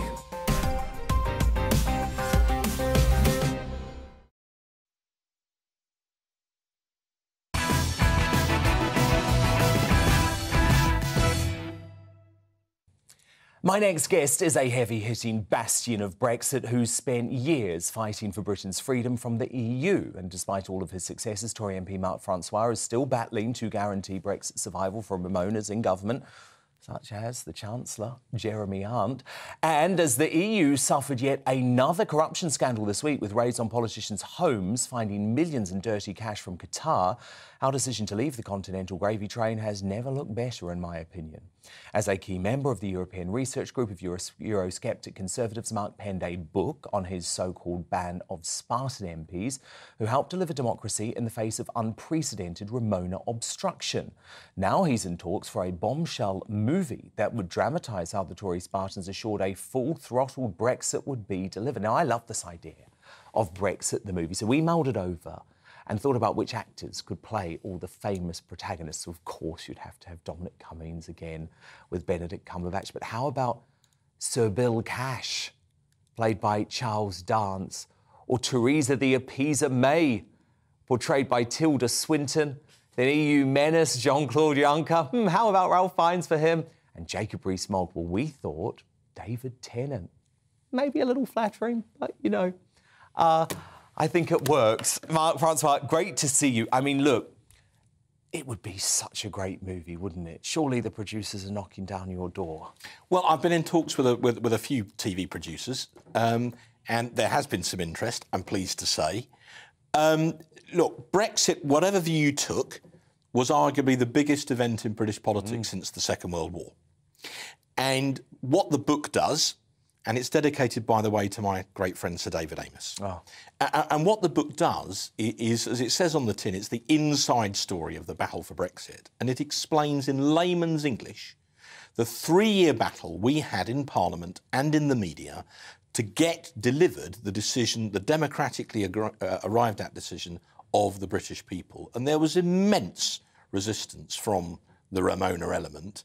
And it basically tells the story of how, in the end, 28 Tory MPs won through and helped delivered what the people had voted for. Yeah, because you behind the scenes, it was fascinating, wasn't it, what was going on? Because there were clashes at times between folk like you and Jacob Rees-Mogg, which were actually really emotional, right? Yeah. Yes, I mean, when the public were looking in and they were seeing arguments about the Malthouse Compromise and the Brady Amendment and the Cooper Bowles-Letwin Bill and what was all this parliamentary gobbledygook about, and what the book does is it basically explains all of that in layman's English. But I do think this was such an important event in British history, someone should make a movie about it. Now, I mean, I would love the full, Hollywood biopic. And by the way, we thought that Bill Nye would be a very good person to play Bill Cash. Oh, yes, that would work too. Yeah, that would work, wouldn't it? But, that would work too. But even if we couldn't have the full Hollywood treatment, then, if you think of that 90-minute drama documentary that you referred to, Uncivil War, where Cumberbatch famously played Cummings and kind of got him to a T, something like that showed the public what was really going on in Parliament, I think would actually be worthwhile producing. Well, indeed. And look, for a while, it looked like you guys had won. The ERG was all of a sudden the mainstream of the Conservative Party. But Mark Francois, Brexiteers like me outside of the party are now increasingly concerned with what we feel was an anti-democratic, globalist Remoaner coup to install Jeremy Hunt as Chancellor. He seems to be pulling a lot of the strings. The issue that I have with Hunt is that we know he wanted a second referendum. He wrote it. We know he wanted to tie us to a Norway-style deal in perpetuity. So how are you feeling about your leadership at the moment, and can we really trust them on Brexit? Well, look, in the end, after this battle, and if you forgive me for saying so, the book's still available on Amazon, the softback, yes, here it is. £13, still arrives for Christmas. Thank you very much. Very, I like very it. Good. If you've got a friend who's a Remainer and you want to wind them up, send them that as a Christmas present. But I mean, no, we did succeed. We left the European Union. Yes. Yeah, we legally were out. But we're still arguing about things like the Northern Ireland Protocol. Yeah, because Brexit was always going to be a long-term project, right? Yes, it was never going to be just an overnight occurrence. So, Hunt, I mean, can the ERG trust this guy? I think we need to get a proper deal on the Northern Ireland Protocol. Now, he's not in the lead on that. It's James Cleverly, the Foreign Secretary, who is a Eurosceptic by background. I think, providing we continue with the protocol bill, and the fact that the EU so hates it tells you how valuable it is as a negotiating lever. If we stick to our guns, I think it is possible to negotiate a reasonable deal. But if the EU are intransigent, we should push ahead with the bill. Is it fair to say that Suella Braverman is the only one of proper ERG stock now in the cabinet? No, I'm not sure that's absolutely right. But nevertheless, Suella has always been, very robust on the European issue. And obviously there's been much debate, including in Parliament today, about the boats in the Channel issue. I think you're going to see a great debate about that in the new year. Leaving the ECHR? Well, when the Prime Minister brings forward the bill that he's now promised the Commons, which is meant to address this directly, I think the nub of the issue will be a so-called notwithstanding clause, which basically means that in this particular scenario, the boats in the Channel, the ECHR will not apply. And I can see there being a great deal of debate in Parliament about that, but that's what you're going to need if the legislation is going to work. Indeed. But I come back to my point that there are not many of your stock anymore in positions of power. Well, there weren't many of our stock in positions of power when we were debating the withdrawal agreement, but we still won in the end. And I think we won because of the quality of the argument and because we were... But the ERG is not going anywhere then? Well, we have been absolutely consistent on the Northern Ireland Protocol, and that is anything, any deal that ends up with the European Court of Justice still having authority in Northern Ireland to overrule UK law is completely unacceptable. And I think, even if it were acceptable to us to have that, then it wouldn't be to the DUP. And frankly, unless the DUP agree, nothing will work. And why do you need to solve the problem of the protocol? Because otherwise, ultimately, the Good Friday Agreement would collapse, and no one of any political colour wants to see that. The stakes are incredibly high. Look, final question. Rishi Sunak voted for Brexit. Yes.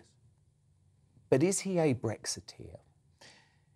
By definition, he voted for Brexit. The most important thing, and the book really brings this point out, because in the end we thought we were actually... became a struggle for democracy. It was a struggle to uphold the right of the British people to decide their own destiny. So whether Rishi Sunak voted for Brexit or whether you voted for Brexit or I voted for Brexit, the most fundamentally important bit, and this is the principle that we were fighting for all along, is that 17.4 million British people voted for Brexit. And that book is about how it was actually delivered. Indeed. Well, look, there it is. Spartan Victory, the inside story of the battle for Brexit by Mark Francois. Hopefully coming to the silver screen. Well, soon. that one's for you, and I've written something inside it. Good. I've got some Christmas reading coming up. That's brilliant. Thank you very so much indeed. Mark. Great to Not see at all. you. Cheers. Thank you. But coming up, should there be a referendum, speaking of referendums, to decide whether Harry and Meghan keep their royal titles? Nana Acquair thinks so. I guess we could call it, following the Brexit referendum, the Megxit referendum. She's going to put her case in Uncancelled at 10:45. But first, should nurses call off their historic strike tomorrow? And with lives in the balance, should they be banned from walking out again? My superstar panel returns to debate that. We're going to have more of tomorrow's newspaper front pages too, so don't go anywhere. Back after the break.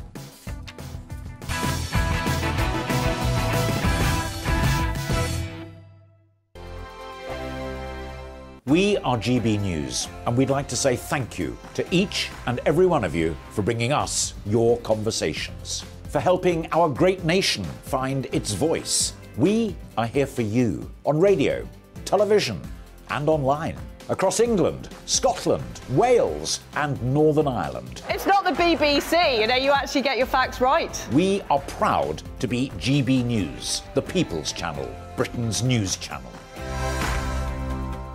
Hi there, it's Stephen and Anne. At breakfast from 6 a.m, you'll always be caught up with everything you need to know, the latest headlines, opinions and debates. We'll bring you the good news and the bad, but most of all, we're here for you. Remember, send in your views and let us know what you would like us to talk about. That's because we're your news channel. And every morning at 6 a.m, it's breakfast on GB News. Monday to Thursday on GB News, it's Bev Turner Today from 10 a.m. We're going to be here for you, our GB News family, to keep you up to date, but also make you smile. The guy went from puberty to adultery. And I can't wait to bring a few of my own opinions. I have no time for cultural totalitarianism. We'll engage in passionate, but always polite debate, with your thoughts and opinions at the centre of it all. Only on GB News, the People's Channel, Britain's news channel. Join me, Nana Akue, Saturday and Sunday afternoons on GB News. Expect fiery debate and passionate discussion as me and my panel tackle some of the biggest topics hitting the headlines. It's a place for everyone's opinion.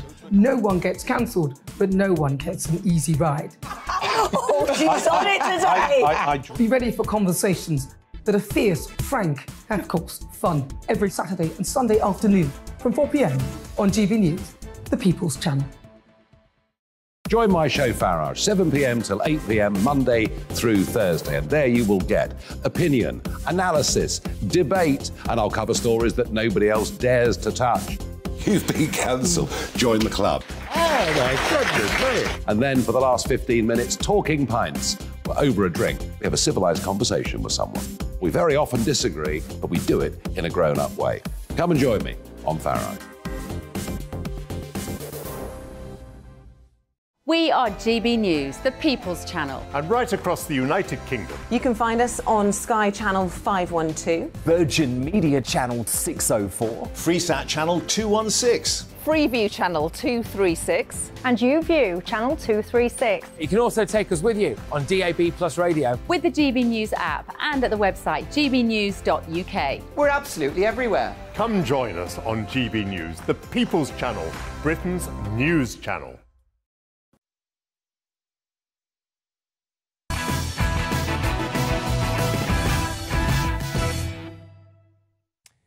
Let's return to tomorrow's news tonight now in our Media Buzz.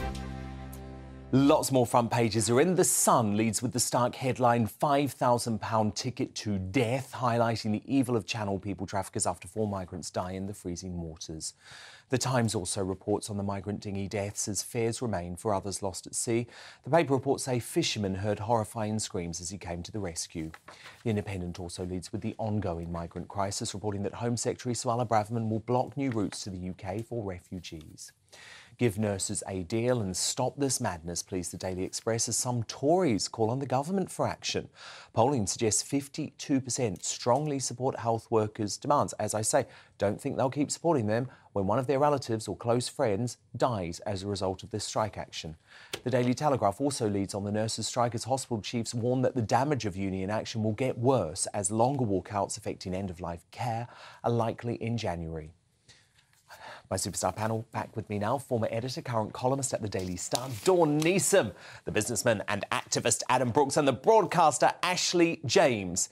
Now, breaking tonight, nurses in England, Wales and Northern Ireland will walk off the job and abandon their patients for the first time in history from 8 a.m. tomorrow, after last-ditch attempts to avoid the life-threatening strike failed. The UK's 4 chief nursing officers yesterday wrote to the Royal College of Nursing, warning that the walkout would put patients at risk. England's representative, Dame Ruth May, told the RCN's militant chief executive, Pat Cullen, that lives were at risk, adding many chief nurses and directors of nursing are, of course, RCN members themselves, and some have expressed feelings of having been let down by the RCN.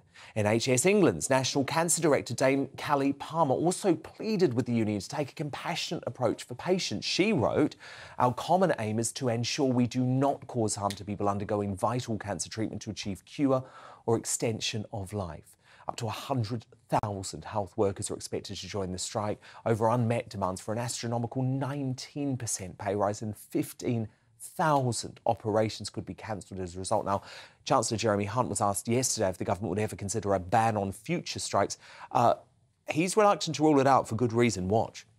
I'm sorry, minimum service levels, is going to a certain degree, but I'm talking about a complete ban on striking and asking directly, do you think nurses should be banned from striking? Well, the government will publish in due course what its plans are. I think at the moment, what we would like to do is to find a way not to have these strikes. Adam Brooks, look, I'm so angry about this because we can't afford as a country at the moment the health system to go into further backlog. And of course, people have sympathy for nurses, but when you actually think about what they're asking for, a 19% raise, when they were the only group of public sector workers that still did receive a pay rise during the pay freeze, it's just so unreasonable. And I put it to you that folk might feel sympathetic until one of their relatives, one of their friends, one of their family members lose their life, have their cancer Someone will die delayed. there. Someone, or, you know, maybe many people will die from this action. And for that reason, I cannot support this at all. I think it's a disgrace. Now, I'm someone that thinks our frontline nurses should be paid more. But 19%, they had 4% this year, 3% last year, I believe. Yeah, when there was the pay freeze. Now, where has this 19% come from? Even Keir Starmer and Labour are not backing this. They're, you know, they're stepping back. It's so unreasonable, and people saying why are the government, you know, not stepping in and negotiating?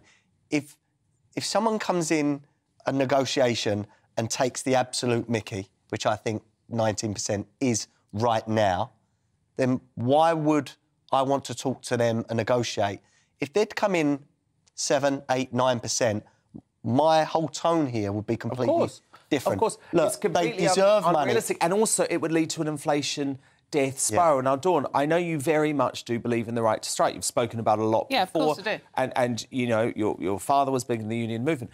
But I'm sorry, Dawn, police officers can't strike. Are nurses not absolutely essential to the running of our country? Why should they not be banned from striking? Well, you're talking to someone who, as you know, a loved one is going through cancer treatment at the moment. They've had a very important blood test cancelled tomorrow because of the strike. So yeah, this has personally impacted you? Yeah, no, absolutely it has, as lots of people watching will be feeling the same. Look, I disagree with Adam on this one, because it's like, it's not like they want 19%. They don't expect to get 19%. But when you are negotiating, and I've run business as well, when you are negotiating, you start off with a ridiculous figure. The other side not that comes... ridiculous. Yes, you do, Adam. You know you do. You come in with the lower side and you meet in the middle. Sorry? People are already dying. That is the point. That's not an argument at all. Part of the reason. Yes, it is. No, it's not. This action will directly cost lives. It's different. Look, we can all attack the NHS hierarchy and the government for lack of, you know, and we know why we're here. Do that. We know why we're here, because the National Health Service became the National decision COVID to strike. Service. Yes, and, exactly. And so absolutely people are dying, Ashley. But the fact is, these are people who we need to rely on. They've got to be there for you. How would you feel if one of your relatives lose their life because of this action? The issue is people are already losing their lives. Nurses and other NHS staff are not able to provide the duty of care. Lots of senior-level staff are leaving because they cannot handle the burnout anymore. Therefore, junior staff they've had 30% more funding. Junior staff, which is going to agencies, because currently there are over 1.5 million job vacancies. By the way, agencies owned by lots of Tory donors, including Lord Ashcroft. So what's happening is they're coming in with agency staff and they're taking out profit. These private companies, whether it's cleaning, catering, agency staff, they are taking out profit. So your solution is to take all private companies out of the NHS? This is desperation. And by the way, Nicola Sturgeon met with the unions and the strike is called off in Scotland. Or now. Yeah, but they met with them. So why have the UK Nicola Sturgeon ain't offering a 19% pay rise. Why have the UK government not met with people? Nurses do not want to strike. They did They are desperate. No, they did meet. Steve Barclay did meet with the head of the RCN. But the point is he wasn't prepared to have conversations about money, because that is done by an independent body so that things stay fair. Now, Ashley, I put this to you. I ask you this very simple question. In this current economic climate, given that nurses have had pay rises the past 2 years, do you believe that the nurses should receive a 19% pay increase this year? Well, the point is, it's a yes or no it should question. be negotiated. But yes, I believe that people who save lives Where does that money deserve a pay come from? rise. Well, maybe if we look at what's been written off in the last 3 months, £4 billion of fraud. Yeah, but we're not getting that back. We're not getting that back. Where is this money tax coming giveaway from? to banks. There is always money. And when you say And there's this no is money every tree, year we've got there to is find no this. nurse tree, there's no paramedic tree, there's no doctor tree. But there is a middle manager tree. There is a diversity officer tree. We need to there is an retain art staff. officer tree. We need to retain staff and we need to attract No, well, I appreciate staff your honesty. into the company. I appreciate your honesty because even Benjamin Butterworth earlier in the week was not prepared to say that he would give nurses a 19% pay increase because most folk on the left acknowledge that 19% will lead to an inflation death spiral for the economy.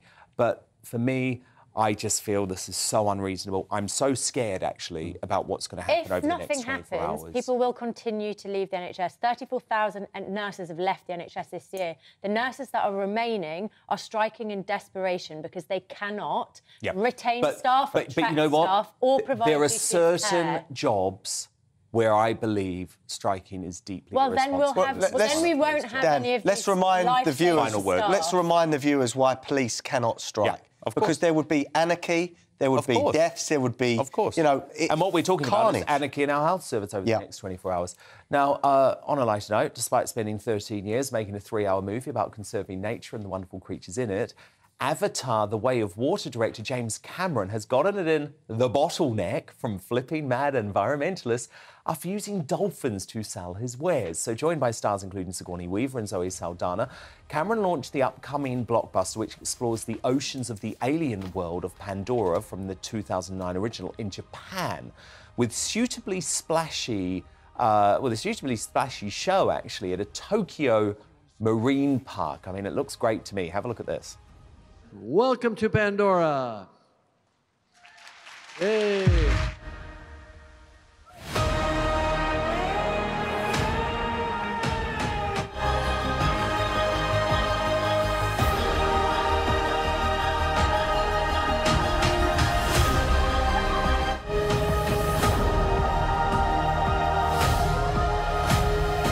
Please put your hands together for the Dolphins and guests, welcome to Japan.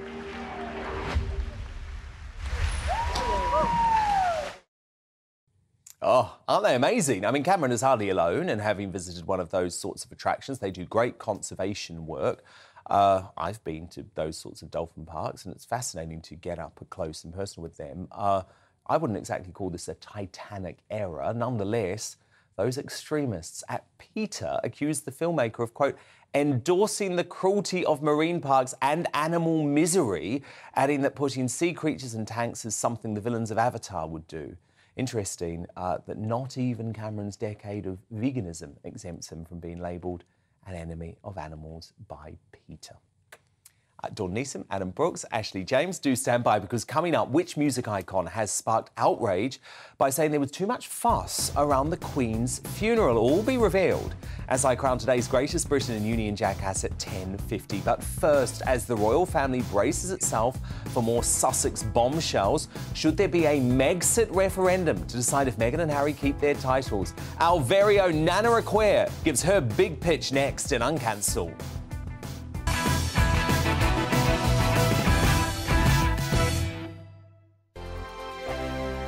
Every morning from 6 o'clock, we'll wake you up with GB News Breakfast with all the stories you didn't know from the night before. So whether it's serious news, entertainment, or your own views from all over our great nation, we're here to kick off your day with a smile. The national media should be reflecting and reporting what's happening here. You will notice the northwestern accents.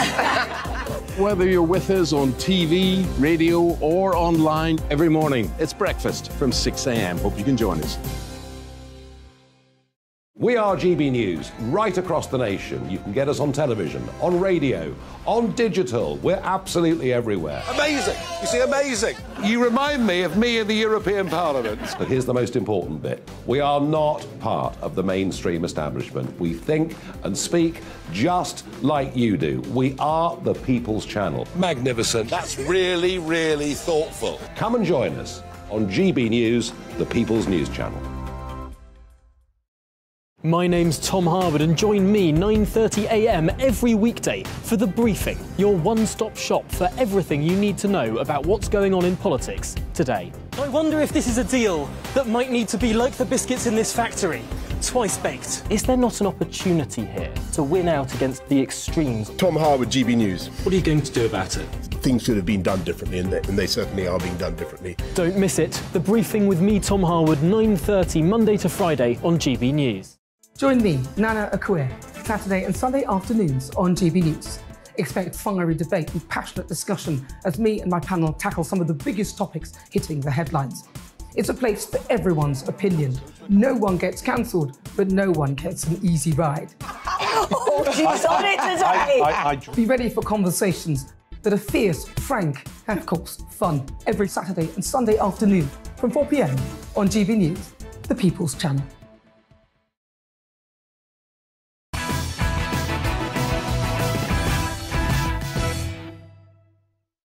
Time now for Uncancelled. And this is where Britain's top commentators speak out on controversial issues without the fear of the cancel culture sweeping the rest of the media. With mere hours until Harry and Meghan launch their second Netflix offensive on the royal family, right-thinking Brits are still reeling from disgraceful scenes like this, dripping with contempt for our late Queen and the country. I mean, Americans will understand this. We have medieval times, dinner and tournament. It was like that. Like, I curtsied as though I was like...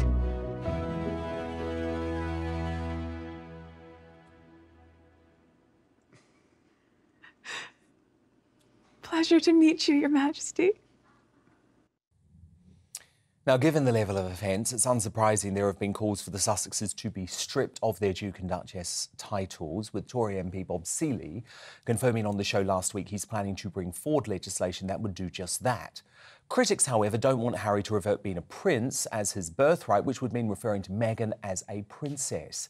But our very own Nana Akue wants to change even that and is proposing a referendum to ensure the radical move goes through. Nana Akue, great to have you here. We've had the Brexit referendum. You say we need the Megxit referendum. Well, thank you for having me, Dan. Absolutely. I mean, look, this is disgraceful. I would go as far as to say that they are committing treason. It started with them trying to soften us up with the old love story. Then they started sort of going on and talking about how it was all about race. She apparently she didn't have the talk about being black. I've never had the talk. I don't know what she's talking about. Then it was little digs about the British people, telling us how we don't hug. She was only in the country for about 18 months. Then it was digs about the Commonwealth.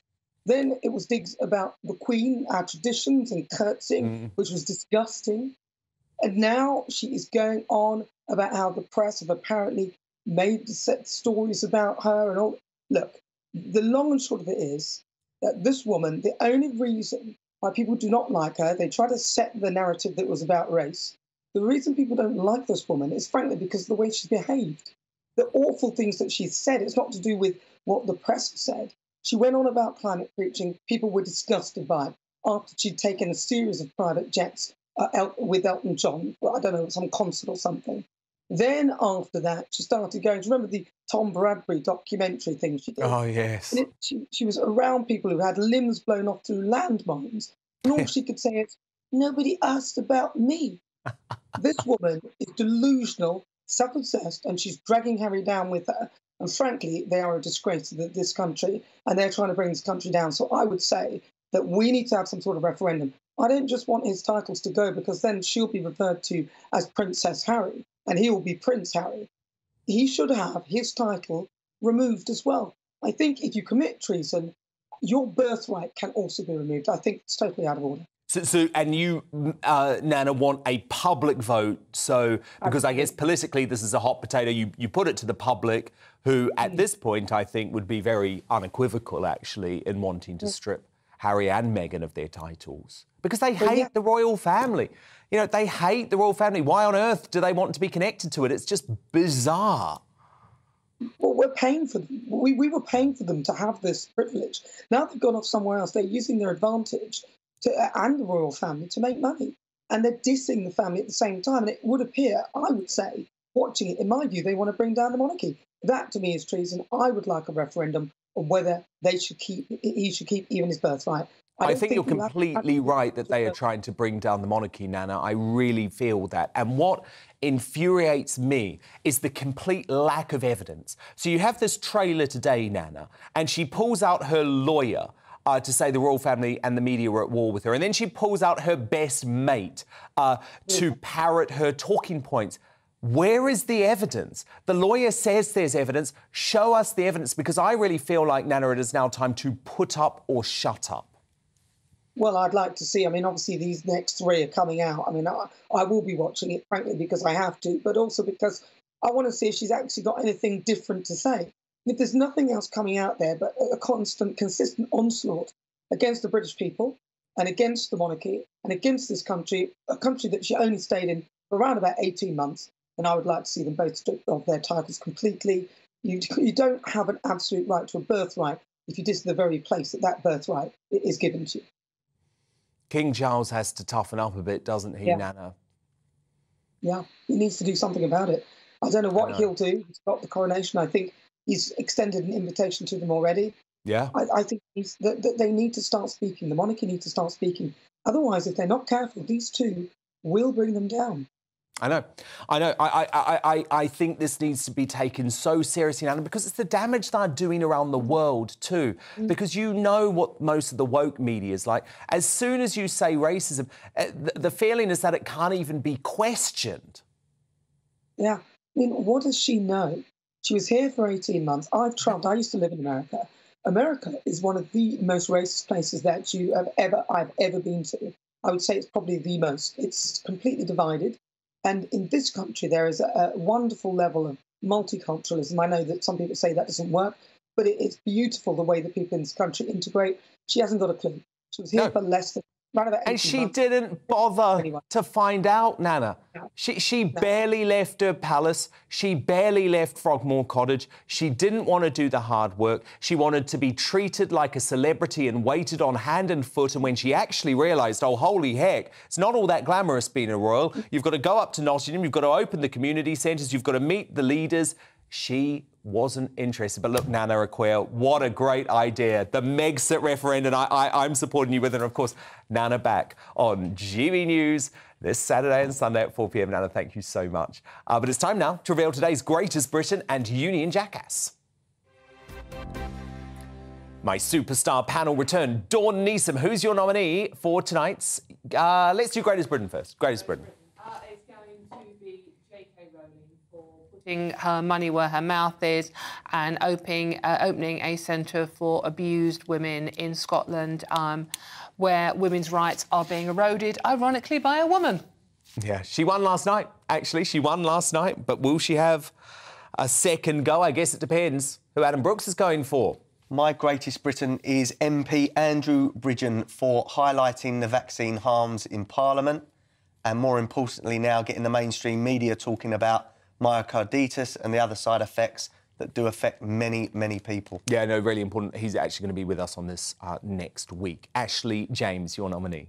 Mine are the incredibly brave people on the fishing boat who were responsible for saving the lives of over 30 of the human beings that were involved in the catastrophe that happened in the Channel. I just think it's extraordinarily brave, and it took them 2 hours to rescue people, and it's because of that that we only have 4 people dead, although obviously that should be a lot less, and it was completely avoidable. All great nominees, actually, but I'm going to go with Adam Brooks and Andrew Bridgen because he was very brave. You know, he was very brave. As soon as you talk about this in Parliament, everyone wants to run away, but I think the tide is turning. Union Jackass time now. Dawn Neeson, your nominee. This one is not going to do him any favours. I'm going to nominate Paul Weller because he's given an interview recently, Dan, where he's saying he doesn't understand what all the fuss about the passing of the Queen was about. He didn't understand why so many people were getting upset. He just didn't understand the fuss about it. He goes, why is everyone making such a fuss? Me neither. What a disappointment. Adam Brooks, your nominee? Mine is Mick Lynch for carrying on these strikes. Mick Grinch, I like to call him. In the knowledge that hospitality jobs and businesses are going to be lost as a direct consequence of this action. I'd like to remind people there are millions of working class people in hospitality too, and this isn't anything against working class. Ashley James, your nominee? Well, I don't think I will win this with you, Dan, but mine is Suella Braverman. Racist! Racist! Rhetoric around refugees. Even the former head of terrorism said her language was unhelpful, and obviously now four people have died in the Channel. OK, so it's just to clarify, it's OK for you to criticise Suella Braverman about things you disagree with, and that's not racist, but if we do it for Meghan, it is racist. Just pointing that out. But I'm going to go with Dawn Neeson. Paul Weller, what a silly thing to say. I mean, whether you're a monarchist or not, you can appreciate that the Queen was in our lives for 70 years and we all felt like we knew her, and that's why there was such a huge reaction. Dawn Neeson, Adam Brooks, Ashley James, my superstar panel, thank you so much for tonight. I'm back tomorrow night. Don't worry about watching the Netflix atrocity, because we are going to have all of the best analysis from the Markles, from Tom Bauer, from Lady Colin Campbell. I'll see you at 9 p.m. Good night.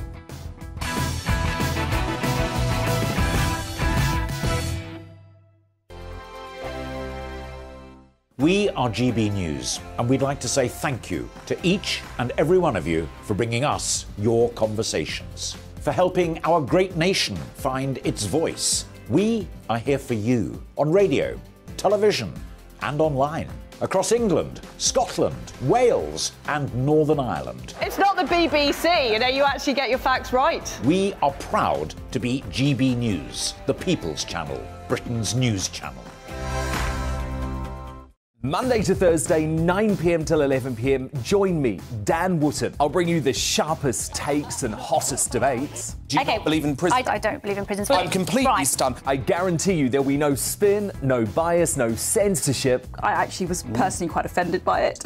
And no reason to go to bed. So I guess they've always been quite woke. That's Dan Wootton tonight on TV, radio and online. Monday to Thursday from 9 p.m. till 11 p.m. on GB News. The People's Channel, Britain's news channel.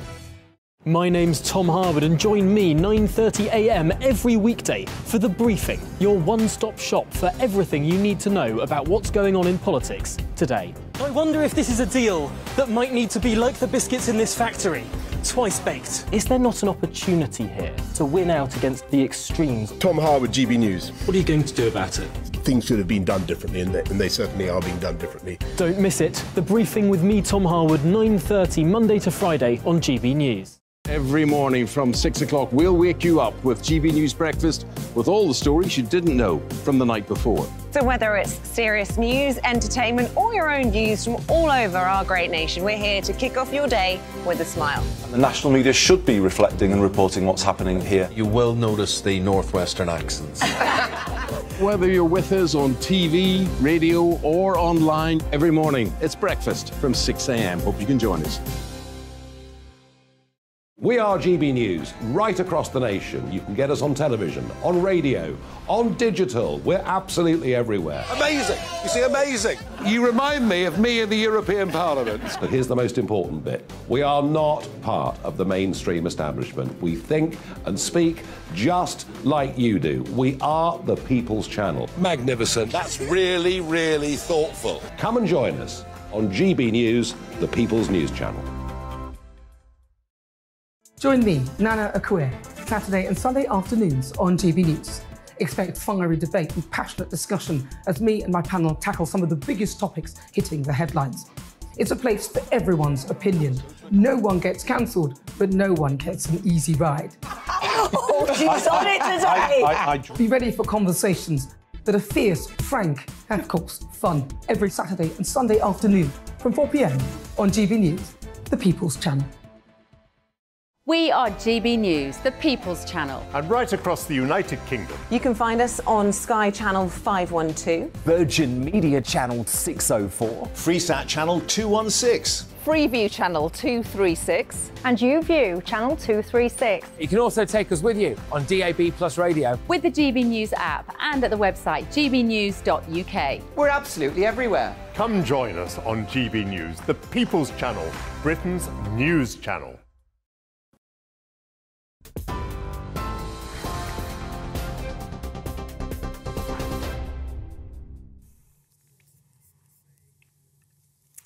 Good evening, you're watching GB News and our top stories for tonight. And we start with the story concerning the deaths of young children in Solihull. The 6-year-old boy who was hospitalised after falling into an icy lake in Solihull has died, we understand, meaning 4 children in total have lost their lives in that tragic accident. The little boy had been in a critical condition since being rescued from the icy waters of Babbs Mill Lake. West Midlands Police said they couldn't comprehend the enormity of the pain the families must be feeling, but added further searches of the lake have now been called off.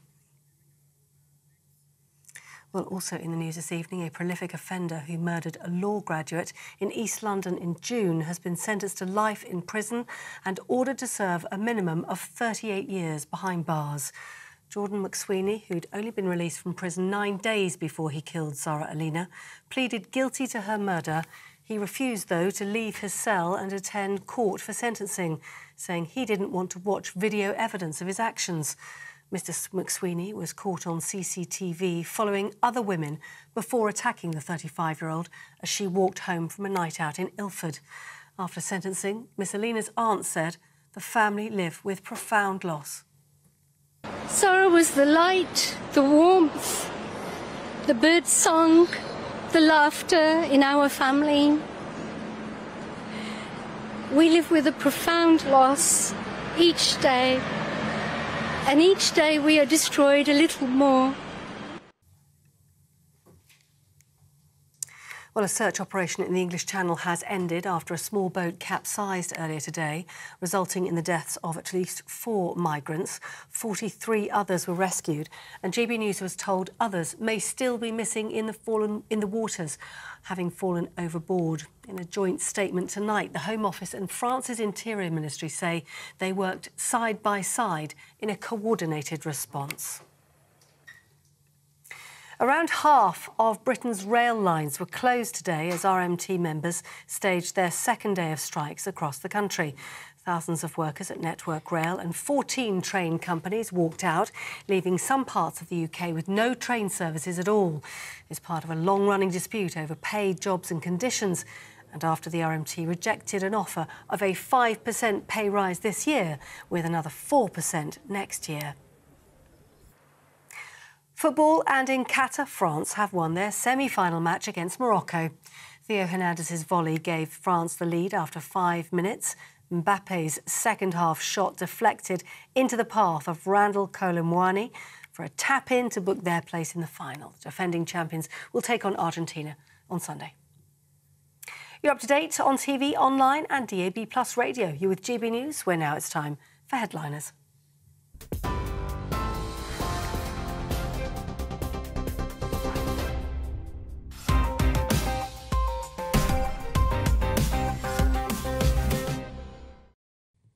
Hello and welcome to Headliners.